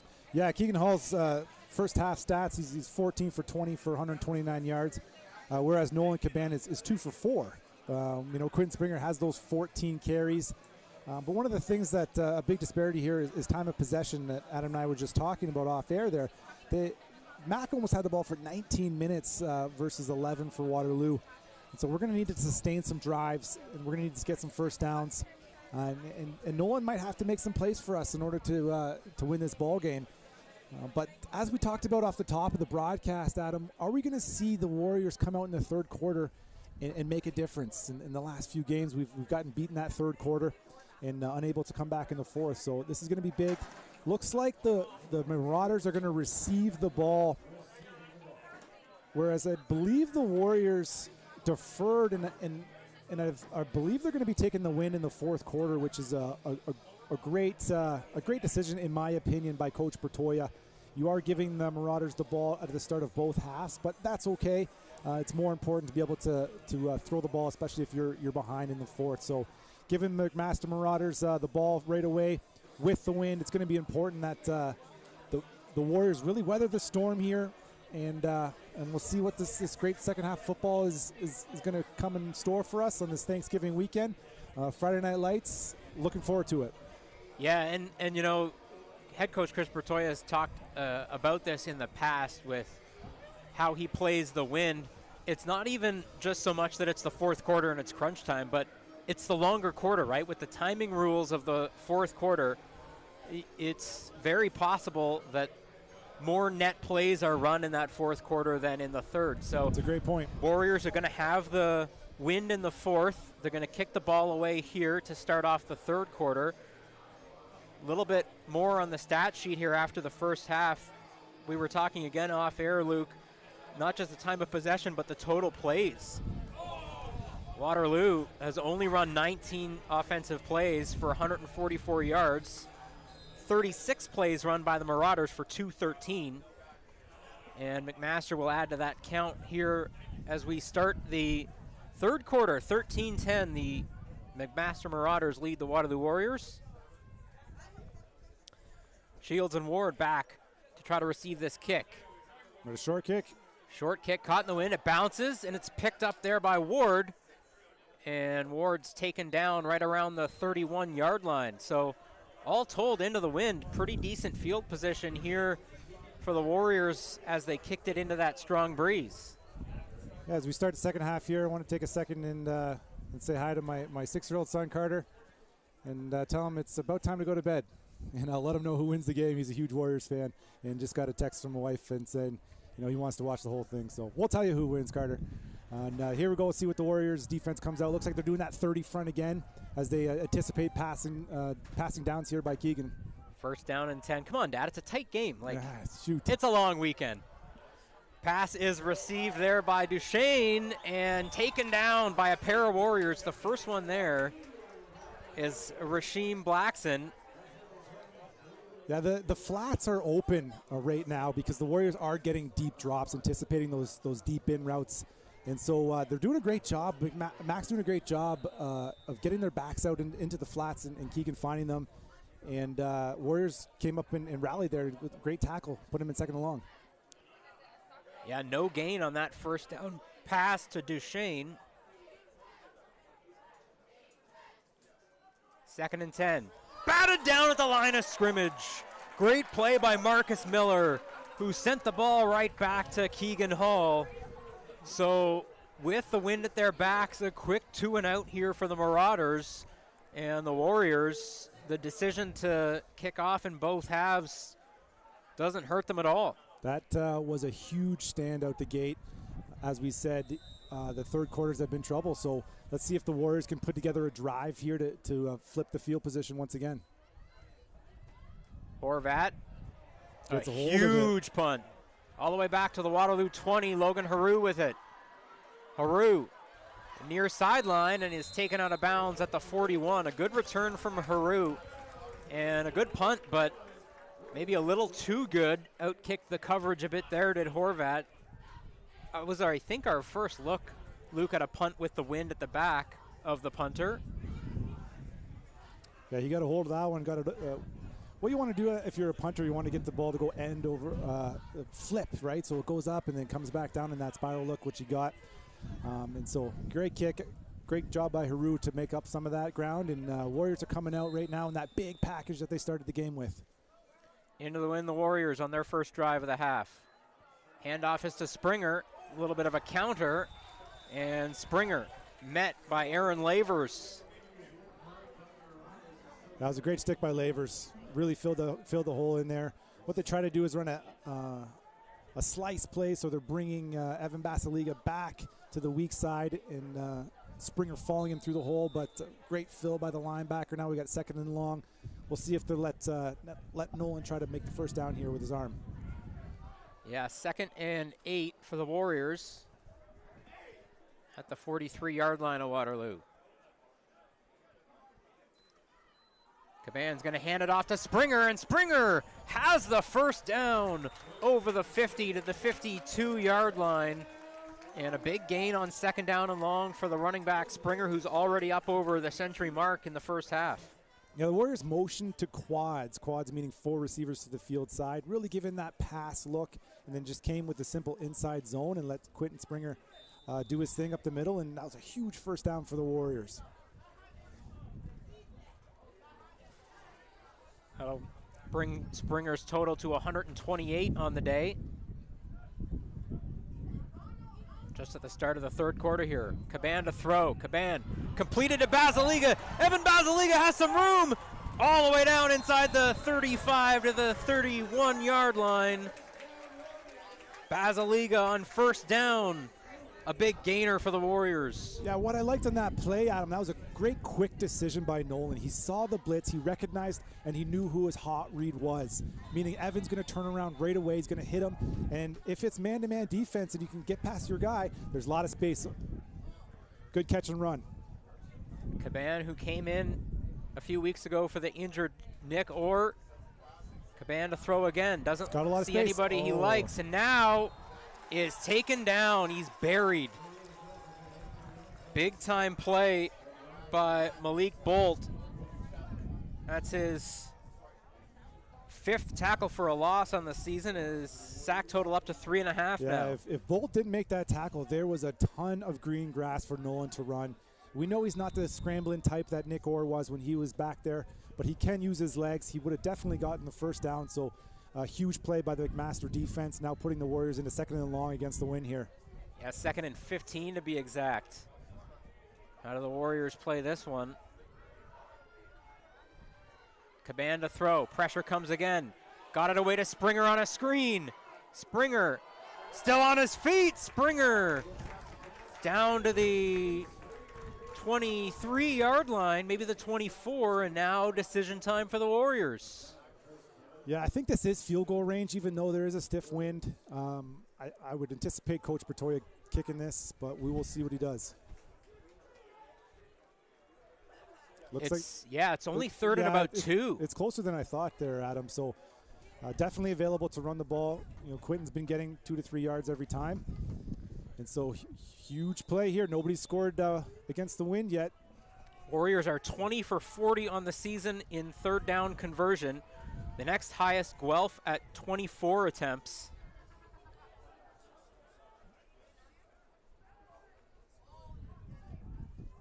So 3rd down and 2. Springer has it to the 20-yard line. Maybe first down. Yeah, it's a first down. He got about a half or 3/4 of a yard more than he needed, and Quentin Springer converts it. New set it down for the Warriors. They're really relying on Quentin right now, even in the pass game there, and that screen pass to the, he did a great job staying patient, following his O-line in there. He just put his head down, knew what he needed to get, and he got that. 1st and 10 Warriors creeping up into the red zone. Good drive here by Waterloo to answer into the wind. Springer with it again. Springer has a hole again. Quentin Springer cuts to the end zone. Touchdown, Warriors. Have a night, 34. Quinton Springer into the end zone. That's just a great run play. They went back to their zone scheme, as I was talking about before, where it looks like Quinton's a little bit more comfortable running that zone scheme where he can just find the hole himself and he's not following a puller. And what I really love there is the safety. It was Quinton versus the safety one-on-one to tackle him. He gave him a little shake. Safety just almost fell over. Quinton into the end zone for a touchdown. Warriors about to take the lead. The first points we've seen into the wind as the extra point is up and through. And Waterloo back on top 17-13 as back and forth we go. You know, Adam, we talked about at the top of the broadcast, the Warriors being able to play free and not feel tight. I feel like that York game, they felt we have to win this, you know. And now they're just saying, let's just go out and play football. Let's run downhill as an offense. Let's make some plays and fly around as a defense, and that's what they're doing. Now, you know, we know that McMaster has a quick strike capability, and we know they're going to be able to get the ball down the field through the air. But 9 minutes left. If the Warriors can continue to chew clock as they're going into the wind every time they get the ball, it's going to be huge for the chances to pull off this upset. Yeah, we've seen the Warriors all season. You know, Luke, you and I have both seen versions of this team that have struggled, but this one, you know, trying to put the hyperbole and the homerism aside, doesn't look like a winless football team, and they haven't played like one, even though they don't have a win yet. And maybe, you know, as you said, that York game, some of the toughest games to win are the ones that you're supposed to win. And the Warriors maybe felt some of that pressure last week. And this week, a little more unencumbered to play the game that they'd like to play from a Saturday to Saturday basis. Yeah, we were talking this week on the Warriors podcast, shout out to the Waterloo Warriors Armchair Quarterback here podcast, and about them coming out in the third quarter. And they really did this week, and let's see if they can continue it going. Kickoff is to Shields. And taken down at about the 36-yard line after the kickoff from Crossett. Yeah, McMaster's offense has had success running two things. One is obviously the crossing game that they like, but we've been cramping down on that. What they've been finding a good rhythm with is that 10 to 12-yard curl route in the middle of our zone. We'll see if they look to continue that. That in the back leaking out of the backfield. But right now they're going to the 6 wide, just letting their quarterback go out there and find the open receiver. Not a bad strategy. You've got Keegan Hall slinging the rock. And there's that play we just talked about. We're playing a bit of a soft zone, which is okay because we don't want to get beat over the top, but that means that those hitch routes, those 6-yard hitches and those 12-yard curls are going to be open, and you just have to throw them on time, and that's what Keegan Hall is great at, is hitting that receiver when his foot goes in the ground, and if you do that, it's impossible to defend, especially if you're playing zone. Yeah, it was a gain of 7 for Jackson Cooling, the veteran receiver out of Burlington. 2nd down and 4 here. Another thing that the McMaster Marauders offense has is not just one target that they throw to. They really spread the ball around well. They've been doing it all season, so you can't really tune in onto one receiver. Hall on 2nd down will throw it, and it's caught. Breaking down the far side. Priestner in a foot race. Touchdown, McMaster. Yeah, that was the play that we talked about. You know, they threw it on time, threw a hitch route. We brought the blitz, so it was one-on-one coverage, and if you miss the tackle, there's nobody back there. That's an unfortunate one, and really, you know, McMaster trying to switch that momentum. Looks like they take the lead back from the Warriors. Priestner broke one tackle, and he was gone down the far sideline. His 2nd touchdown of the season, and just like that, McMaster, they regain the lead. Yeah, Priestner's been playing really well today.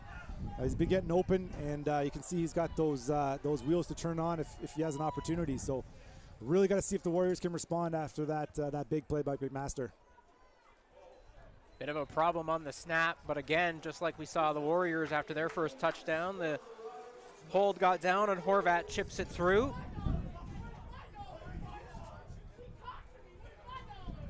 So all it took was one quick series to get the Marauders back in front here with 8:07 left in the third.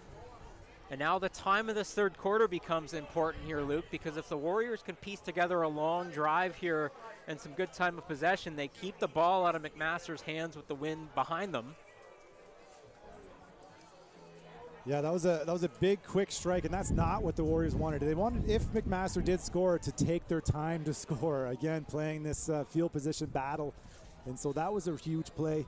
You could tell that offensive coordinator Chris Hopkins was just saying, Keegan, let's go. It's your time to shine. I want you to win this game for us and put it on your shoulders. And they went 6 wide there and just let them find the open receiver. And so we expect more of that coming into that third, especially for the rest of the third quarter. So let's see if the Waterloo Warriors can respond. Yeah, and we don't mean to belabor the point about the win, but it's the dominant factor here. And the other thing, we talked about, Luke, was McMaster's play calling certainly changed when they got the win at their back. They didn't abandon the run, but they stopped running the ball as that one is pounded through the end zone for a single over the head of Nick Morgado. That's a pretty big single, too. That takes it from a 3-point game to a 4-point game. Now, there's a lot of time left, so a lot of other opportunities for potentially other singles as well. But as a returner, you got to anticipate that and come into it and try to bring that out of the end zone. But ultimately, decent field position because of that play, and we'll see if Waterloo can, at worst, get a couple first downs and kill some clock and pin them deep.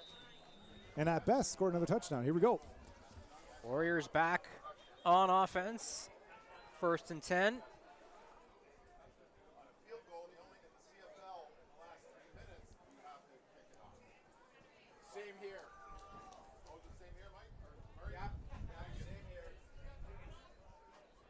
So resetting the clock, there was an issue with the clock.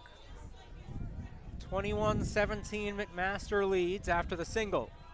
Handoff is to Springer. Springer bounces to the outside, and Springer hauled down and pushed to the ground. A good tackle there. I think Carter Blad, the first one there, 24, got a hand on it. Yeah, that was not an outside zone. So when you're not running outside zone, you don't want to see running east-west. You want to get downhill as quick as possible. But unfortunately, they plugged up the hole. He had to kick it outside, and great pursuit by the McMaster defense. We'll see if Nolan can make another play here on 2nd down. Wind picks up once again here. 2nd and 10 from the 35. Caban to throw. Caban's going to go deep. Has Basiliga. Oh, that's a flag. Basiliga tugged on, and pass interference will be called. Braxton Peters. And maybe again a play like we saw in the first half, Luke, where the Warriors were guilty. Basiliga might have been behind Peters there, if not for the tug. Yeah, that was a great throw by Nolan. That's a tough throw going to the wide side. We ran a corner route concept. We were anticipating man, and we got man, which is a great coverage to be in. If you're calling a field side corner, all you got to do is win on the route. That was a great ball by Nolan and a good route by Basiliga. Got the first down by the tug by the DB, which, as you mentioned, probably a smart play at the end of the day. So that'll convert the first down because of the penalty. And the Warriors at their own 50. Warriors are coming back out in their heavy package with the extra O-lineman on the field. Handoff is to Springer. Springer has another hole and a good gain on first down of about 6.5. Yeah, that's been one of their favorite plays. It's just an inside zone, and what I mean by inside zone is O-linemen are just pushing downfield, looking to climb up to the second level.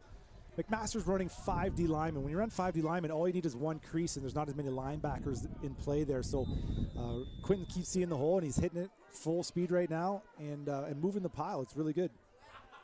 2nd down and 4 for the Warriors, just over the midfield stripe.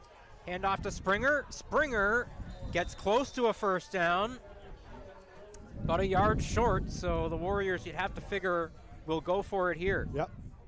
That does the same play as before. Again, giving Quentin a two-way go, front side or backside. Warriors going heavy here. It might be quarterback sneak territory, but lately they've been giving it to Springer up the middle, and he's been churning the feet, so we'll see what they come out with. But a big play here.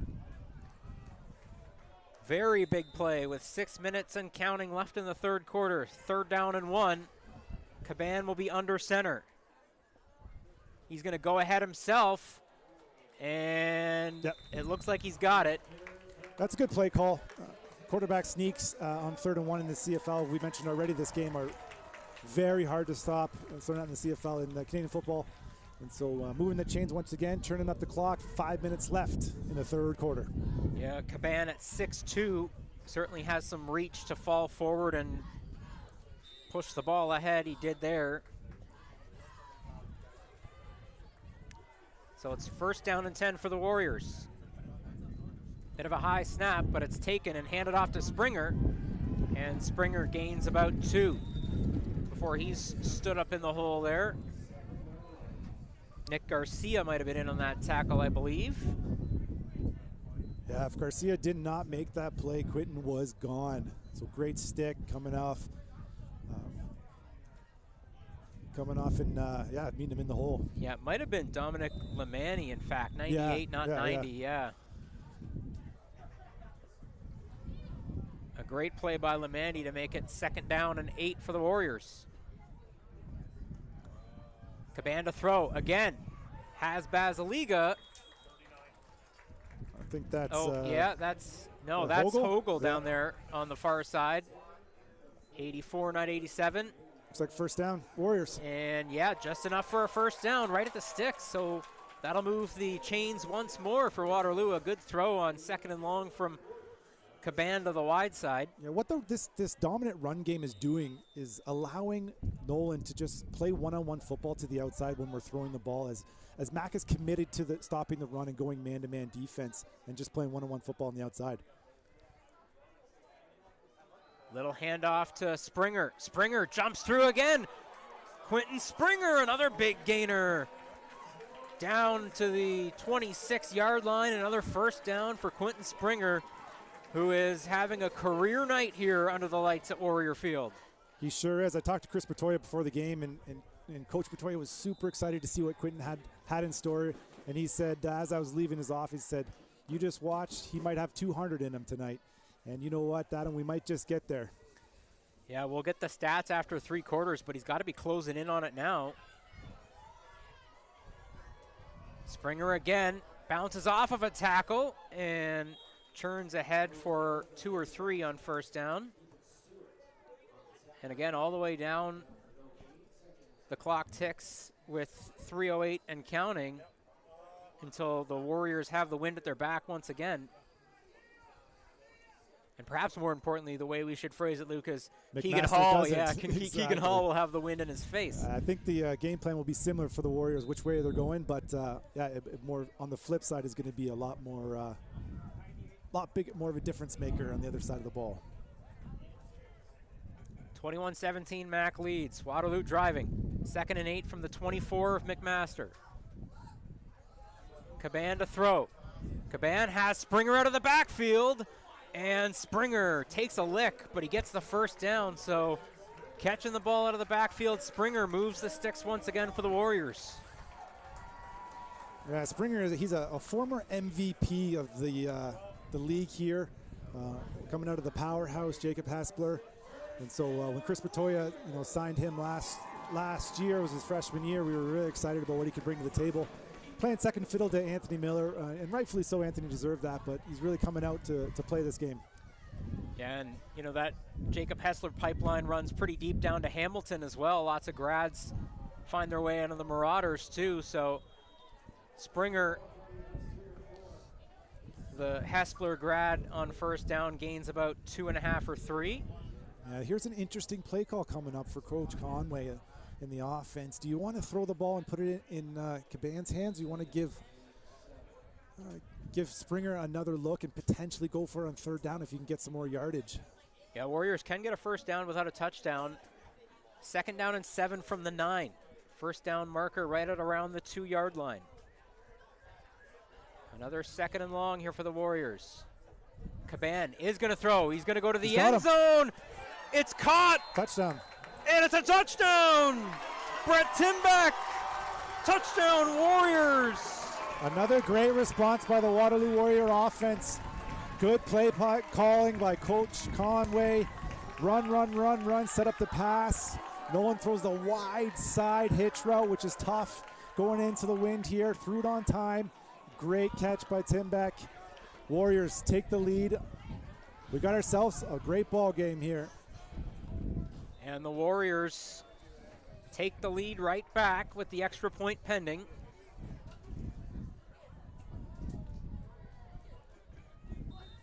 Extra point up and through from Crossett. And Waterloo regains the lead. They've hit 24 points here before we hit the fourth quarter. And coming into the game, averaging just 18.2 a game for the Warriors. So they have been able to finish those drives that they've been able to start. We've talked about that off the top, Luke. We did see in that first quarter they had a long drive that was snuffed out, a short field goal attempt that was through from Crossett, but since then the Warriors have made good on their trips inside the red zone. Yeah, I've been very impressed with how the Warriors have stayed true to their game plan. As they come out of the half, you know, they were thinking about, you know, do we want to tweak what we're doing? Do we want to do something different? And Coach Bertoya and staff said, no, let's just keep going. Let's keep running the rock. And they've been doing that successfully. And again, only 88 seconds until the wind flips. You know that the Marauders and Keegan Hall will try to make some hay with this last possession of the third quarter. Yeah, I expected to take a couple shots actually before the end of the quarter, so the Warriors got to be on alert for that. High kick. Oh, that could be in play. And it bounds out of bounds, so the flags will fly. I didn't mind that. It wasn't a true onside kick, but there was a potential for it to bounce our way. I don't mind that play by the special teams coordinator, Coach Erdman. Yeah, going into this howling wind, I mean, the ball is going to get caught up there regardless. Spotted at the 40.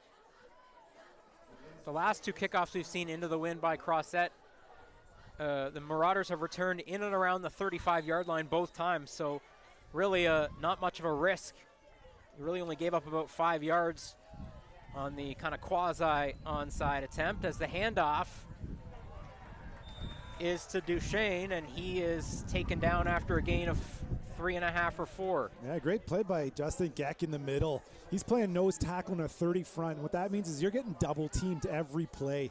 And Justin Geck was taking on the double there, and he fought through and came off onto the running back. Awesome play by him. Now it's a big third down here. I don't think Coach K-Mac's going to bring the blitz. I think he's going to sit back, and hopefully they can tackle him before the sticks. It's going to be 2nd and 7. Under a minute to go here, third quarter. Hall will throw in the little screen, but it's blown up by the Warriors. Caught by Aiden Nemeth, but Isaiah Blackson was right there to take him down at the line of scrimmage. Yeah, you know what? It looks like McMaster thought the same thing I did, where we're going to be playing a high zone so we can throw underneath potentially to the wide receiver screen. Surprised by that play call a little bit, as they've been so successful throwing it over in those curl routes, those hitch routes, as I was mentioning before. But awesome play by the Warriors. Now we're getting the ball back here. Horvat to try to lean into a punt. Bit of it. Sketchy one off the side of his foot, but it's taken there off of a bounce. And Haru is hit at the 31-yard line. You know what? I think both teams, special teams-wise, have been playing really well this game and been playing a clean game. We've seen a lot of Waterloo Warrior games where a lot of penalties that are pushing them back after returns. The flags have been in the pocket so far from the Stripes, and that just means that both teams are playing well and playing clean and playing disciplined football. It's been a great game. Yeah, the discipline certainly higher than we've seen in games past, and obviously a couple of those penalties, Luke, we talked about, really the desperation touchdown savers on those long passes, the pass interference calls, as Springer on first down makes a little jump cut, and at the buzzer of the third quarter gains about 1.5 yards or 2. So the Warriors will take a 3-point lead into the fourth quarter. High drama on the final home game of the season. We'll be back with the fourth quarter. You won't want to miss it in 90 seconds.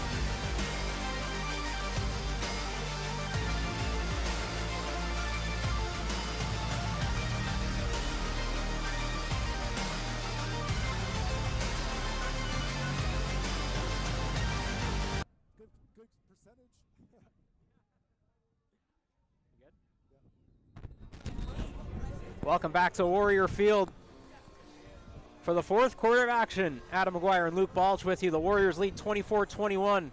Second down and 10 here for Waterloo. As Quentin Springer, after 3 quarters, 177 yards on 26 carries on the ground. Caban now 7 of 9 for 103 yards and a touchdown. Second down and 10, Caban rolls out, didn't like the look. Now Caban, Webster, it's too high for him.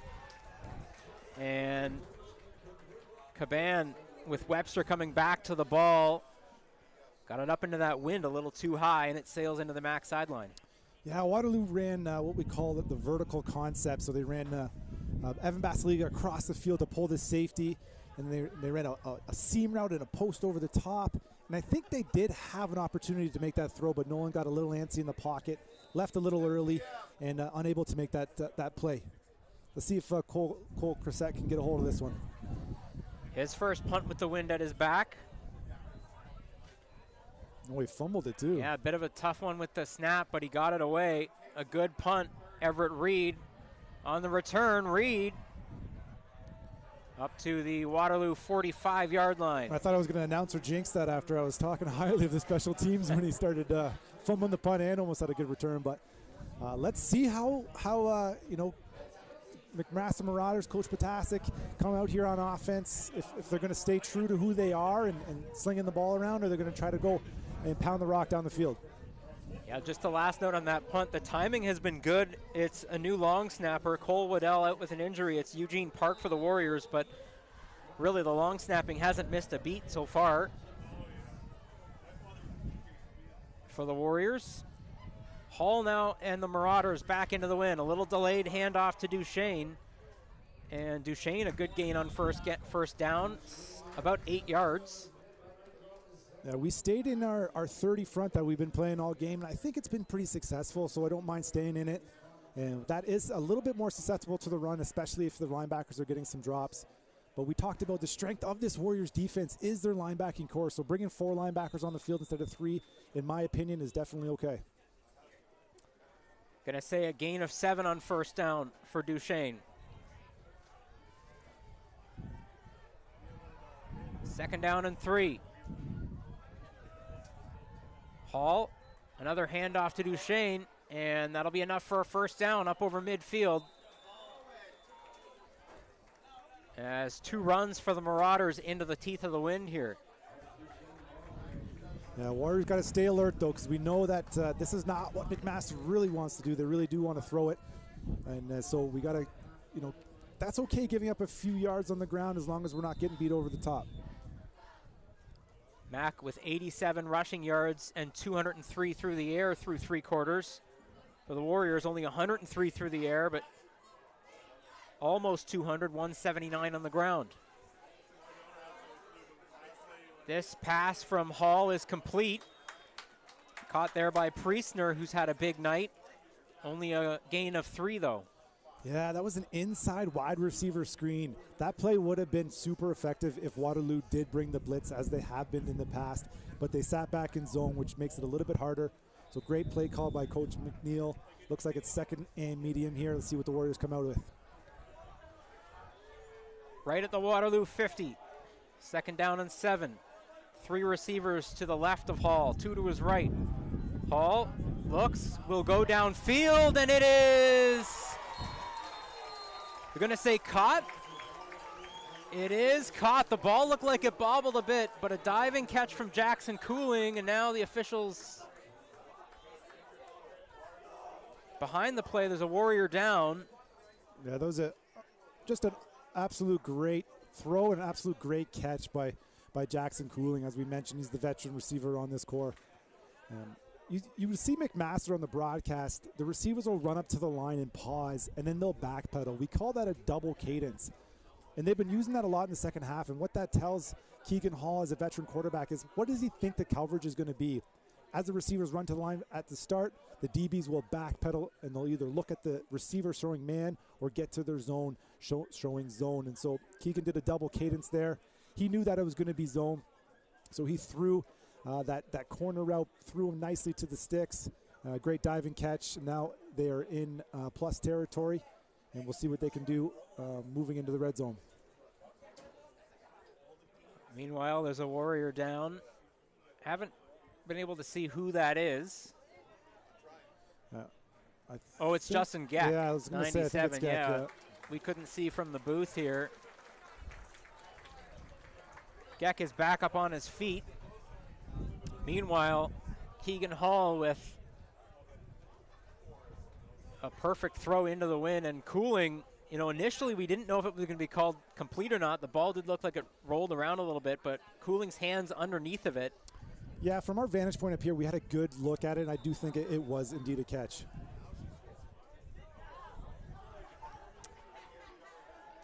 Yeah, I think you're right, a catch, and first down for the Marauders here from the 24 of the Warriors. Hall to throw it again, and this time incomplete, intended for Jackson Taylor. I think it was Keyshawn Bowen in the backfield that got his hands up and maybe diverted the path of a throw from Hall. Yeah, usually McMaster is on point with those quick little hitch routes. Both good coverage and Keyshawn Bowen disrupting the passing lane. So great stand on first down. 2nd and 10. 24-yard line. Waterloo has a 3-point lead. We've gone back and forth the entire second half. 3 lead changes. Hall now in trouble, and he's taken down. Marcus Miller pulls down Hall for a sack and a loss of 2 yards. That was an awesome sack. McMaster had a play to the field side, but Keegan Hall came off of it. They leaked the back to the field, and he was open originally. But Keegan came off of it, brought the ball down in a big sack by the Warrior defense. So this will bring on a field goal attempt from Horvat into the wind. This is our first look at a field goal attempt other than an extra point into this breeze. Looks like it's died down a little bit here. It has died down for sure. It's from 33 yards. Kick is up, and kick is good. Almost got a hand on that up the middle too. Yeah, and the kick did definitely move from Horvat's right to left, but he curled it inside the upright. The wind is definitely in the face of Horvath, but kind of kitty corner, not directly right to left on your TV screen, but kind of from the near side goal posts to the far side corner. Well, the Warriors are in the Canadian football rules, for those who watch a lot of NFL, you have an option after a field goal to take the ball at the 35 or take a kickoff. Warriors decide to take the ball, which is a smart play. Springer. Yeah, with the kickoff into the wind, you think that's a benefit to the receiving team, but we've seen a couple of times here those kind of short kicks can hang up there, and then you risk a recovery from the kicking team. Yeah, you'll see in Canadian football, most teams after a field goal they'll take the ball. You just want to eliminate some of the things that can happen on kickoff return. And now the Warriors are here on 2nd and 8. Big second down here. It looks like Max staying in the 50 front, so definitely a pass opportunity for the Warriors. 2nd down and 8. Caban to throw. Caban has a man in the middle of the field. It's caught. It's Evan Basiliga.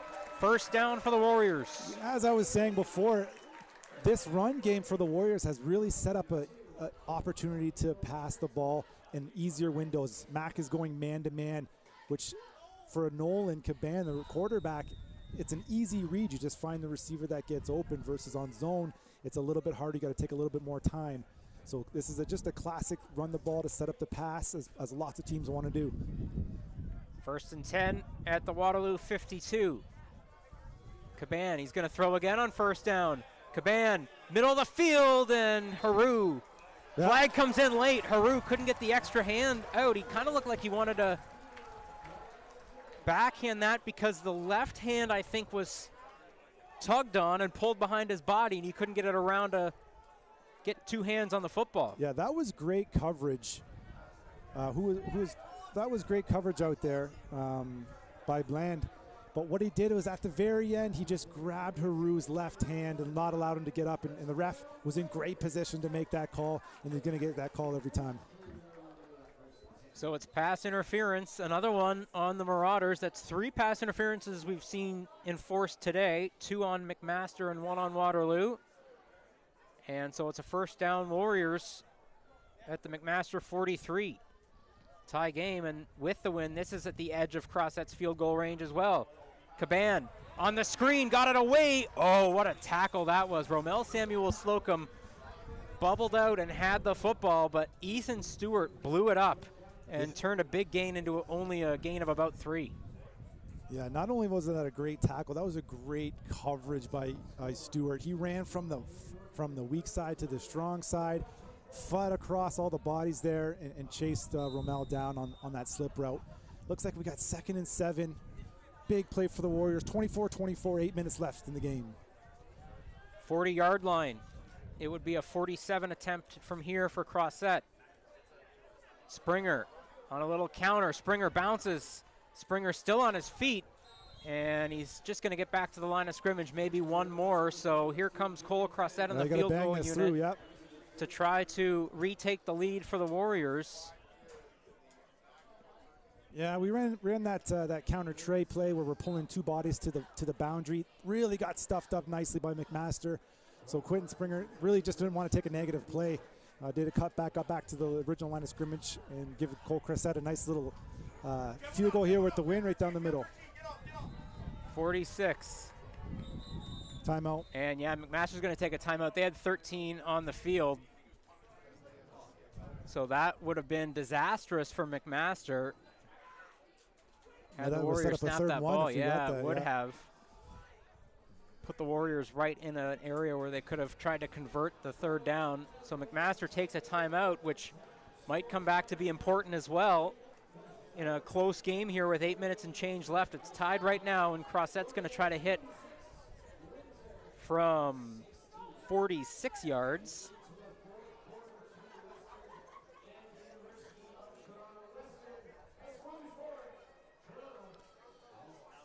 Yeah, you got to think. I mean, this is a pretty far kick. Cole definitely has a leg for it. His season long is 51. He hit a pair from 47 and 48 here against Laurier in the last home game, and this with the wind at his back. Crosset, a big one here from 46.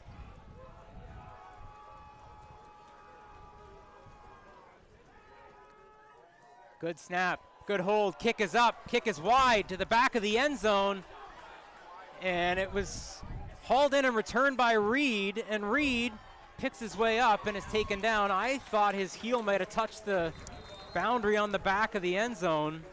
There's a flag. There is a flag down. Yeah, that's a tough miss. Looks like, Cole just kicked it a little bit too heavy. Brought his leg across his body, which always makes you pull to the left as a kicker instead of following straight through. You know, we'd hope to get just one out of that too, but he caught it right on the end zone, and smart on him to get it out. But lots of time left. Hopefully this penalty, we're just going to see what the call is.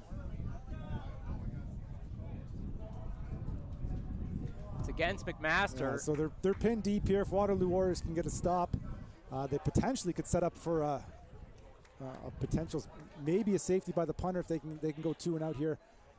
But one play at a time for the Warriors defense. 24 all. Ball will be spotted on the 10-yard line. Looks like Max in a double tight formation, really looking to run the ball. Hand off to Shane. And a good play there by Divine Ugo to get his hands on the ball carrier. Modest gain of 3 maybe on first down, and that'll set up a big 2nd and 7. Yeah, nice play by Justin Geck. He didn't really make the tackle, but he stood strong, taking on the double team. Again, with the double tight look, they were really looking for that inside zone. Let's see what Coach Hopkins is going to dial up here from the offense coordinator standpoint. 2nd and 7. Running that double cadence. Now he knows it's going to be a zone defense. Hall to throw. Has the time. Through the middle of the field. It's caught. Jackson Taylor. And he is short of the first down. A great stick by James. Those are those crosses we've been talking about all game. As soon as he caught it, he came up, made the tackle. It's got to be decision time for Coach Potasic. Yeah, third and a long one. Potasic went all the way down to look at the I think you got line to of punt. scrimmage. I think you got to punt this away. They're going to keep Hall and the offense on the field. So it's not even the short yardage package with Baresi. Wow, Coach Potasic, 6 minutes left in the game, making a big gamble, trusting his offensive line to create a big push here, staying in gun. Staying in the gun, third down and a yard. Handoff, and he's got it. It was Duchesne. I'll tell you what, Coach Potasic put a lot of trust in his offense and specifically his offensive line there. You know, from the big dogs up front, you got to think that's got to give you some confidence. It's giving you a confidence boost from the head coach saying you can go get this yard, and they did just that. When we went to halftime, Luke, you said, as always, you would think that turnovers would play a role. We haven't seen one yet. Is this the time for the Warriors, D, to come up with one? Boy, wouldn't they love to. First down, Hall to throw through the middle of the field. It's caught. Aiden Nemeth, makes the catch. A big gainer out near midfield for the Marauders. Yeah, that was a tight window. You know, those are those curl routes we like to call them at 12 to 15 yards. But that was because we're playing a 30 front. With those 4 linebackers, the windows are smaller than there used to be with 3 linebackers from a quarterback perspective. He really threw it on time. Though it was a nice play by the McMaster offense. 5-13 and rolling. First down, McMaster. Hall to throw again. Hall has Nemeth. Nemeth makes a move and then a stiff arm out to midfield. A gain of 8 on first down. Yeah, looks like they started when they went against the wind, Adam. They're like, you know what, we're going to run the ball, and then Coach Hopkins like, let's do what we do from a master offense standpoint. Let's let Keegan Hall throw the ball around, make smart decisions, and that's what they're going with right now, and it's working. It has maybe calmed a little bit as well, but Keegan Hall, obviously 6'5", 230 out of Burlington, no problem muscling the ball through the breeze. Second down and 2 at the midfield stripe. Handoff is to Duchesne, and Duchesne breaks it. Duchesne, the 30, the 20, the 10. Touchdown, McMaster.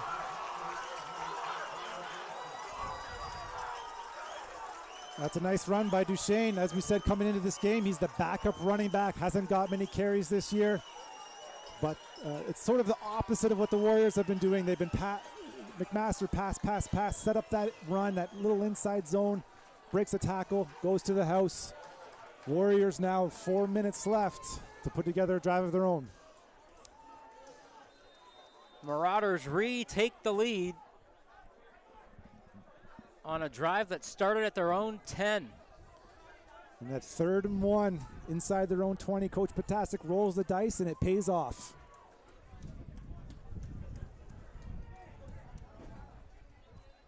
Keep in mind, folks, McMaster's playoff hopes are on the line here in this game versus the Warriors. That was a huge drive. We talked about, are they going to be able to score going into the win? They trusted their senior quarterback. He made some big throws, and a big run by Duchesne puts them up 7, 4 minutes left. Yeah, right now as the standings shake out, the Marauders tied with York and Carleton at 2 wins for that 7th spot, although Carleton is 2-5. Still some games going on this evening, as well as one more tomorrow. That's Laurier and Windsor.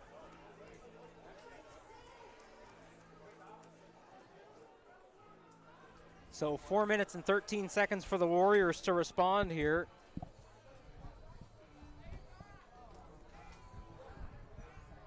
Quickly out of town. Oh, Laurier and Windsor are in action tonight. I believe they said, said Laurier was up 19-10 at half. Yeah, 33-16 now. Okay. My mistake on that. Western also visiting Toronto, Guelph at York. Oh, we got a high kick. High kick. It's dangerous. It can be recovered. Who has the football? This is what we talked about. Waterloo has the ball. Yeah, the kick return is standing on their own goal line. That's ambitious, even though we know McMaster has a good kicker has a good leg. That was ambitious standing that far back. Got to be aware of that high kick. And Warriors fortunate to get the bounce there, and now the offense comes on the field. So Waterloo, decent starting field position at their own 38. Trying to respond. Caban. Handoff is to Springer. Springer has a corner. Springer with a big run out of bounds at the MAC 50-yard line. That'll put him up over 200 yards on the ground. Yeah, I got to shout out Coach Bertoya. He told me, he said, you be ready for this. And he was true. You know, I like Coach Conway, even though we got the wind, clock's running out, we're down 7. He's staying true to his game plan, running Quentin Springer. And we're still in that heavy package. Up to 2:04 for Springer now on the ground. He's got it again. Bounces off of one tackle and plunges ahead for a modest gain of 2. So now a 2nd and long for the Warriors to face here. Yeah, Coach Conway's got to know that if he can get 3 or 4 yards, he's going to have a 3rd down opportunity to go for it again. So that's got to play in your mind as a play caller. You don't need to get all 7, all 8 right now. Looks like we're staying again in the heavy package with our 6-0 line. 2nd down and 8. Caban to throw. Logan Haru with the reception, and he's out close to the marker, and it's enough for a 1st down for Waterloo. Yeah, I like the play call. Everybody was in the box anticipating what we were in the booth here of a potential run. A little play action, get it outside to Haru, who's our speed guy, he's our kick returner. So he's used to running tight in space, 1st down Warriors. Scored his first career touchdown at Guelph a couple of weeks ago. 39-yard line, 2:53 to go here. They will whistle it in after the 3-minute stoppage. Friday Night Lights, Adam, you gotta love it. Doesn't get better than this, Luke. It's 31-24. Warriors wanting a tie and a major here on 1st down. It's a run by Springer. Been a workhorse tonight. We mentioned over 200 yards, well over 30 carries too for Springer. That's the first time we've really seen a heavy usage of one running back for the Warriors. Usually Springer and Anthony Miller are rotating, so you got to wonder, is he getting fatigued? Is his legs getting a little heavy? We know he's came in really good shape here, so let's see if we can end off. 2nd and 5 and a whistle. The spot is incorrect, so they will fix the spot. It's on the McMaster 35-yard line.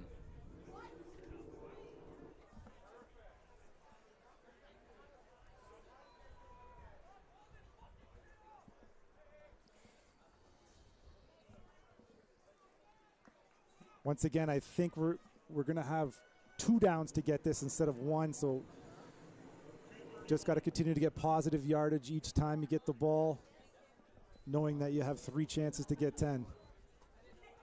Had to reset the clock, so back at 2:31 where it's supposed to be after that ball was respotted. 2nd and 5 from the 35 of Mac. It's to Springer. Springer lowers the shoulder. Tries to get the corner. All right, big 3rd down coming. Huge 3rd down. He didn't get as much yardage as he would have wanted. Only about 2.5, so a huge 3rd down. This, for all intents and purposes, could be the game. Still lots of time, obviously, 2:21 left, but what's Coach Conway want to dial up here and Coach Bertoya? Are they going to want to go to the bell cow, give it to Quentin Springer, see if he can get it, or are they going to try and throw it for a 1st down? 3rd down. And a long 3. Caban to throw it. Has a man tipped away. A flag comes in. Pass was intended for Tyler Tierney, but a flag comes in. I'll tell you what, that is a awesome play by the senior Nolan Caban. He had Basiliga in the flats. He was covered. Instead of taking a sack, he calmly backpedaled, threw the corner route up. Didn't get the completion, but got the penalty to continue the drive. Pass interference is the call. So the drive continues for the Warriors with 2:02 to go. That was a 50-50 call, Adam. I don't think it was a blatant pass interference. It could have went either way. Obviously, the Warriors got the benefit of the doubt. First down and 10 for Waterloo. Caban to throw again. Caban intended for Basiliga. It was a little behind him, and Ethan Stewart got a hand in there as well on first down. It's incomplete. Yeah, they tried to catch Mack off guard there. They haven't thrown the ball on first down in quite some time. I don't mind the play call. Tough execution there. Now we're at 2nd and 10, but as I've said all drive, we got 2 downs, so we can treat this almost like a first down from a play call perspective. 1:57 to go. Clock stopped on the incompletion, so no need to blow it in here for the officials. Ball on the 18-yard line. Handoff is to Springer. Springer down to about the 11. Yeah. Gain of 8 on 2nd and 10. Like I said, that's kind of a play you would call on a first down or a second down, knowing you had that third down. But once again, here we go. The pressure is on the Warriors here to get another third down conversion. It's going to be about 4 yards. It was only a gain of 6 or maybe 7.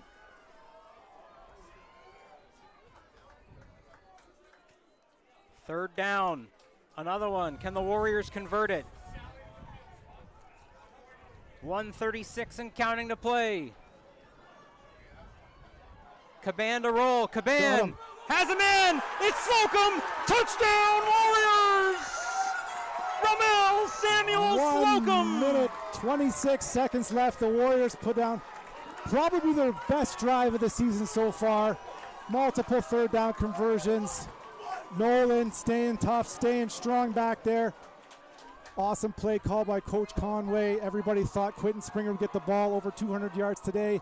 Play action, run the slip route into the flats, deliver it on time. Touchdown Warriors, trying to tie the game up here. Cross set, an important extra point.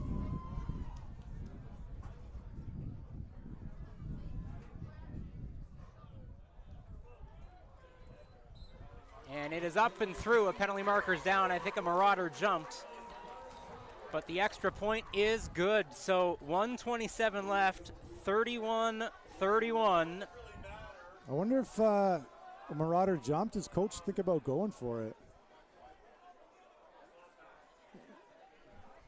Doesn't look like it. All right, take the tie. Here we go.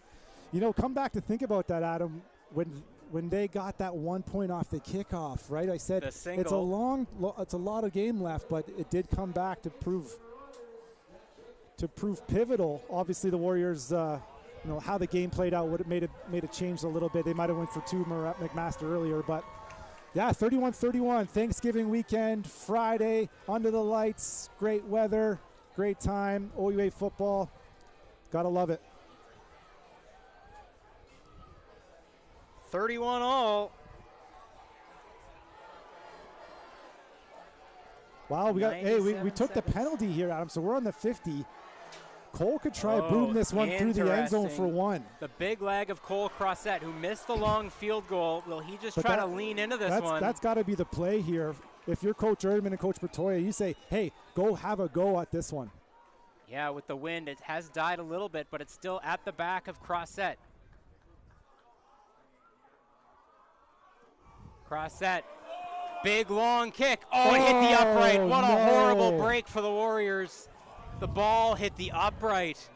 What a bad break. That could have went through the end zone. That had the leg, that had the distance. That was the play. Tough break for the Warriors. Well, we got 1:26 left to play. We got Keegan Hall coming out, nation's second leading passer. Against the wind, is Coach Potasic going to dial it up or play for overtime? Doesn't get better than this. Unbelievable, by the way, for a kickoff attempt like that to hit the upright. Add to the drama. That was an opportunity with that penalty yardage added on. So Keegan Hall and the McMaster offense, the handoffs to Duchesne. And Duchesne gains about 6 or 7 on first down. Yeah, to have a chance at a field goal, you got to think McMaster's got to get it to around the 35, maybe even a little closer than that. So lots of space here. But a minute 21 in Canadian football is a lot of time. It's so an eternity. The clock's not really an issue right now. Mac still has a timeout too, but a minute 10 to go. Handoff again to Duchesne.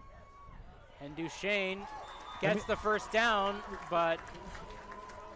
Yeah, it's a double-edged sword too, Adam. You got to think, because if they go 2 and out here, they kick it back to the Warriors, who do have the win and can try a long field goal.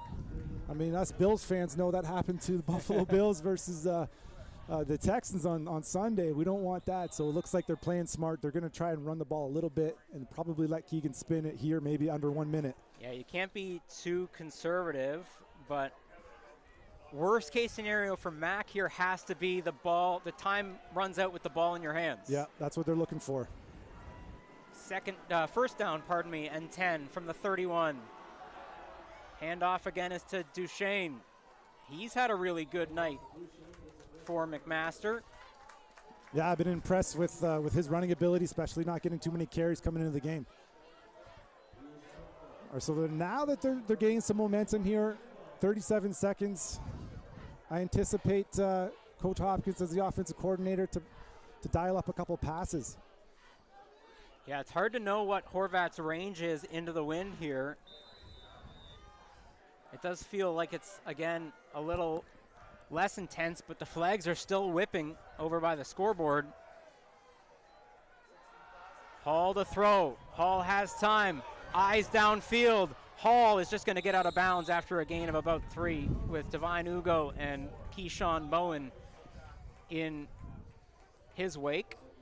Yeah, so now Coach Potasic doesn't really have to worry too much about giving Waterloo the ball back with time to win the game. There is 20 seconds left, but you have to also, like we talked about, think about a potential turnover and what that would mean. A lot of things in play here for this play call, second down. 2nd and 7 with 21 seconds left because Hall went out of bounds. The clock stopped. Kind of no man's land here for McMaster.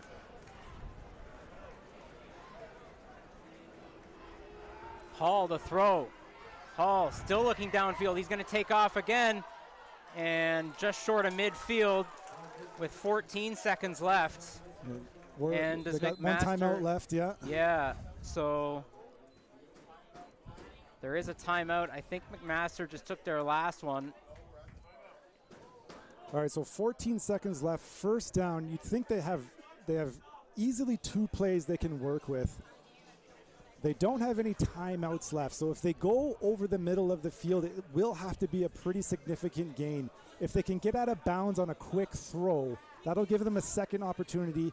And their second opportunity, they can go over the middle of the field because in Canadian football, you do get one more chance after the clock hits 0, so you can run your kick team there. The clocks can strike 0, and you can have a go at it. So a little bit of in play here. This is an important play call. I anticipate Waterloo to protect those outside throws. But some nervous times here on both sides of the ball. Sure is, yeah, and you mentioned it, Luke. As soon as that ball is spotted, if there's time on the clock, when the clock is wound again and the officials blow in play, that play is live regardless of when that clock hits 0. So what do the Marauders and Keegan Hall do here? Hall to throw. Hall. It is knocked away. Pass intended for Everett Reed. Keyshawn Bowen on the coverage with 9 seconds to go. Still time for the McMaster Marauders to get a chunk play and potentially run their field goal unit out. So you can't play too much of a prevent defense if you're the Warriors. With into the teeth of the wind, you don't think that they would be in range to try to knock a single. Yeah, I anticipate a not a Hail Mary, but some quad concepts like they're coming out in with a potential vertical shot. Hall, pressure comes, just has to dump it off to the Running back Duchesne, who scooches out of bounds with 2 seconds left. They're going to have a chance at it. Very smart play by Duchesne. If he didn't get out of bounds there, clock would have ran out. McMaster came out with a screen pass. You know what? I like the play call. Coach dials it up, gives his kicker a chance.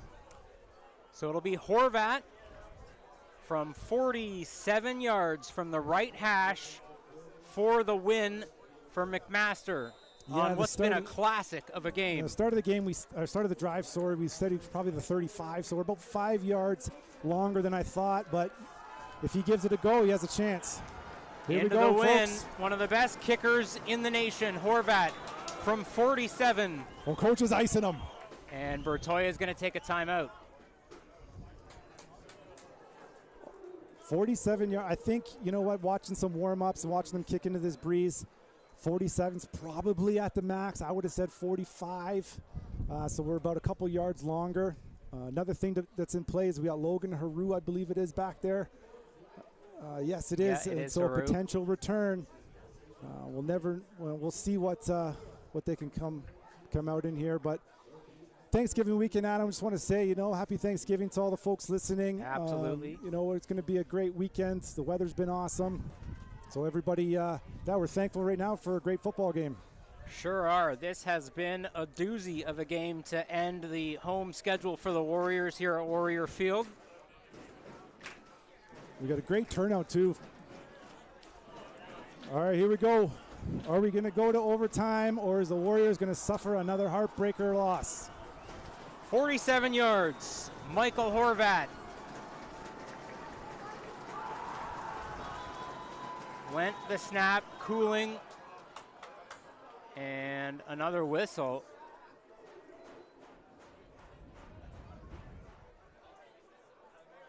Is that allowed? Can you do 2 timeouts in a row? That's what McMaster's asking.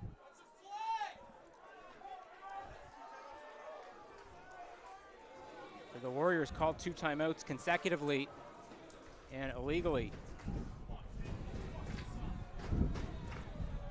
I think that might not be a rule in OUA football. Steph Potasik's getting the... He's asking about it, which is fine. He's got the... Coach is just making us sweat. He's making all the fans sweat. He's making the crowd nervous. Got a little Queen playing here. All right, now we have to go. Now it's game on. Horvat has had all kinds of time to think about it. Crowd of almost 1,000 here at Warrior Field gets loud. A game-winning opportunity. Horvat, kick is up. Kick is going to be wide. And it's caught by Haru at the goal line. He's going to run it out. Haru gets down. No good. About 5 yards short, as we said, coming in the drive. That was a great kick. It was online, but the breeze picked up and it pushed it. We're going to overtime. And for a moment there, Luke, when that ball was in the air, it looked good. And then the next moment, it looked like the ball could squeak out of the side of the end zone as it took a hard left turn. Haru, though, tracked it down well, caught it on the fly, and off to overtime we go. So, overtime, for those unfamiliar, it's been a while since we had an overtime game. It's each team gets a chance at the possession starting at the 35. Yeah, you got to think we're going to be going to the camera left here. So each team, we're just going to be playing with the wind. But I think that's what the coaches are discussing right now in the middle. Overall, this has just been a great game. Waterloo's played to their strengths with Quentin Springer on the ground. Max played to their strengths with Keegan Hall through the air. Both defenses have made stops when they could. Both offenses have made plays when they needed to. And so excited for an overtime here. High drama. The last overtime game we've seen here was a triple overtime thriller in 2019 between the Warriors and the Laurier Golden Hawks. Laurier won that game 53-50. That one hurt.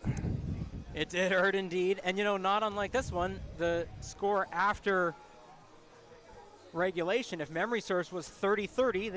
This one 31-31. Overall, Adam, we talked about this a little bit during the broadcast, is Waterloo being an 0-16. But this is the fight that we want to see. Me personally, I'm an alumnus. I'm connected with the alumni group, and we just like to see these guys be battling. We've gone through seasons of no wins where the games weren't even close. McMaster's a traditional powerhouse program, and they're fighting for the playoffs. And we had 31-31. We got our backup quarterback, we got our backup running back.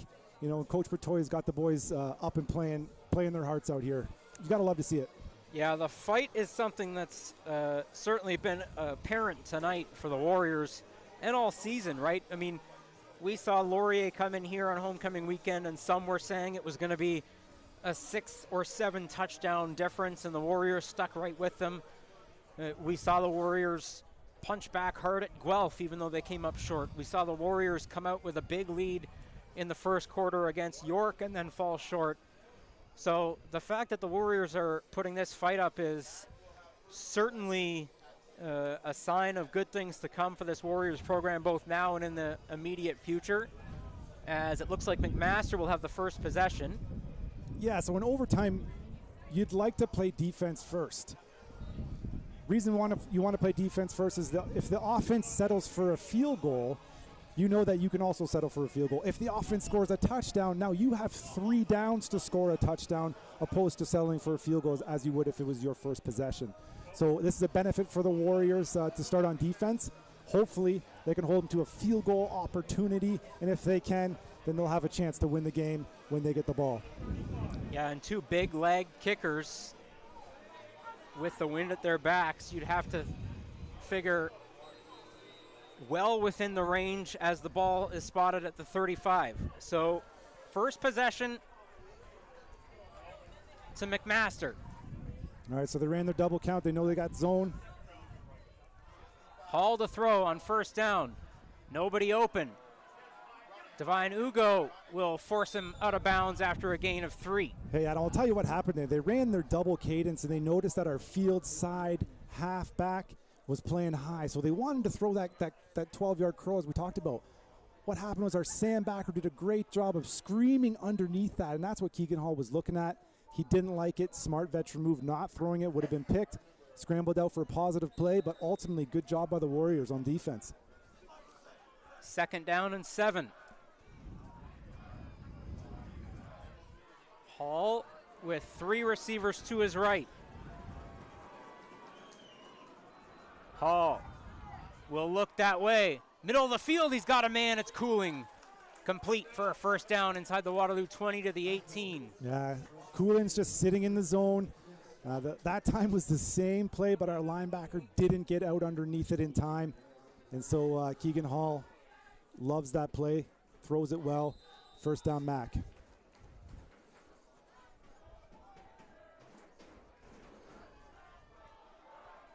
I'd like to see the D-line get a little bit of pressure. I know we only have 3 rushing right now, which is very hard, but Keegan's got a lot of time so far to throw. Handoff there is to Duchesne.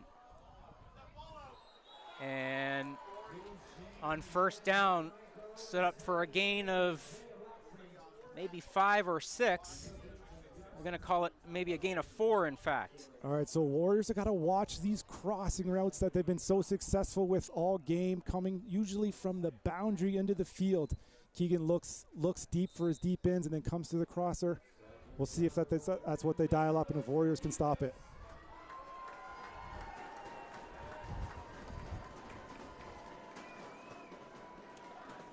Second down and 5. Hall to throw. Hall, middle of the field, it's incomplete. That's the exact play they drew up, but Hall decided to take the overtop throw instead of come underneath. Now it's decision time. This is why the Warriors wanted to play defense first, because now Mac's going to try a field goal. The Warriors can win it with a touchdown or settle for a field goal for to tie to go to second, to go to double overtime if they need to. So it'll be Horvat on for the field goal. It'll be a 20-yard attempt, I believe. See where he puts the puck down. Maybe, yeah, right on the 20. So Horvat, who missed the potential game winner into the wind, will get a chance with the wind at his back. Kick is up and through. So Mac puts up 3 points. It's the Warriors' turn. A touchdown wins it. A field goal will tie it. What's going to be interesting here, Adam, is how confident is Chris Bertoya going to be in Cole Crissett kicking a field goal? If they don't get any first downs, is he going to go for it on third down, or is he going to let them have a chance at it? It's going to be an interesting strategy here. This first couple plays, obviously, is huge for the Warriors to get a little closer and give Coach Bertoya some more confidence in running out his field goal team if we need to. So Warriors' turn on offense in overtime. Hand off to Springer. Springer. I'll tell you what, Springer got stopped for no gain there, and he dragged that defender. Yeah, he was right at the line of scrimmage, stood up, but instead it's a gain of about 3. Yeah, They'll call it a gain of 4 at the 31. They brought up a half blitz off the edge. We didn't have anybody hack back on it, so he was wide open, but this is what I'm talking about. If we're getting 3 downs here, we're getting 2. Normally the head coach will tell the offensive coordinator if he has 3 downs, because that might change the play call. Caban, hand off to Springer. Springer can't get away. Now he does to the 30, and he's stopped there. What's coach going to do? So it'll be 3rd and 5 from the 30. It would be a 37-yard attempt, and that's what the Warriors will do to try to tie the game. So Cole Crissett always had the leg. He's always had the distance. It's accuracy that's been his issue throughout his time here at Waterloo as our kicker. Everybody has the full trust in him. As you can see, Coach Bertoya running out the field goal team, full trust that he can make this kick. Senior player on senior night to go to double overtime. 37-yard attempt.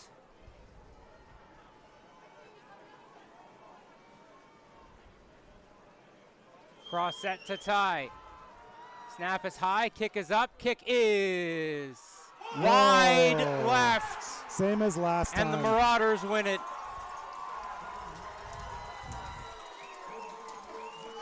The kick sailed just wide left, and McMaster wins it 34-31.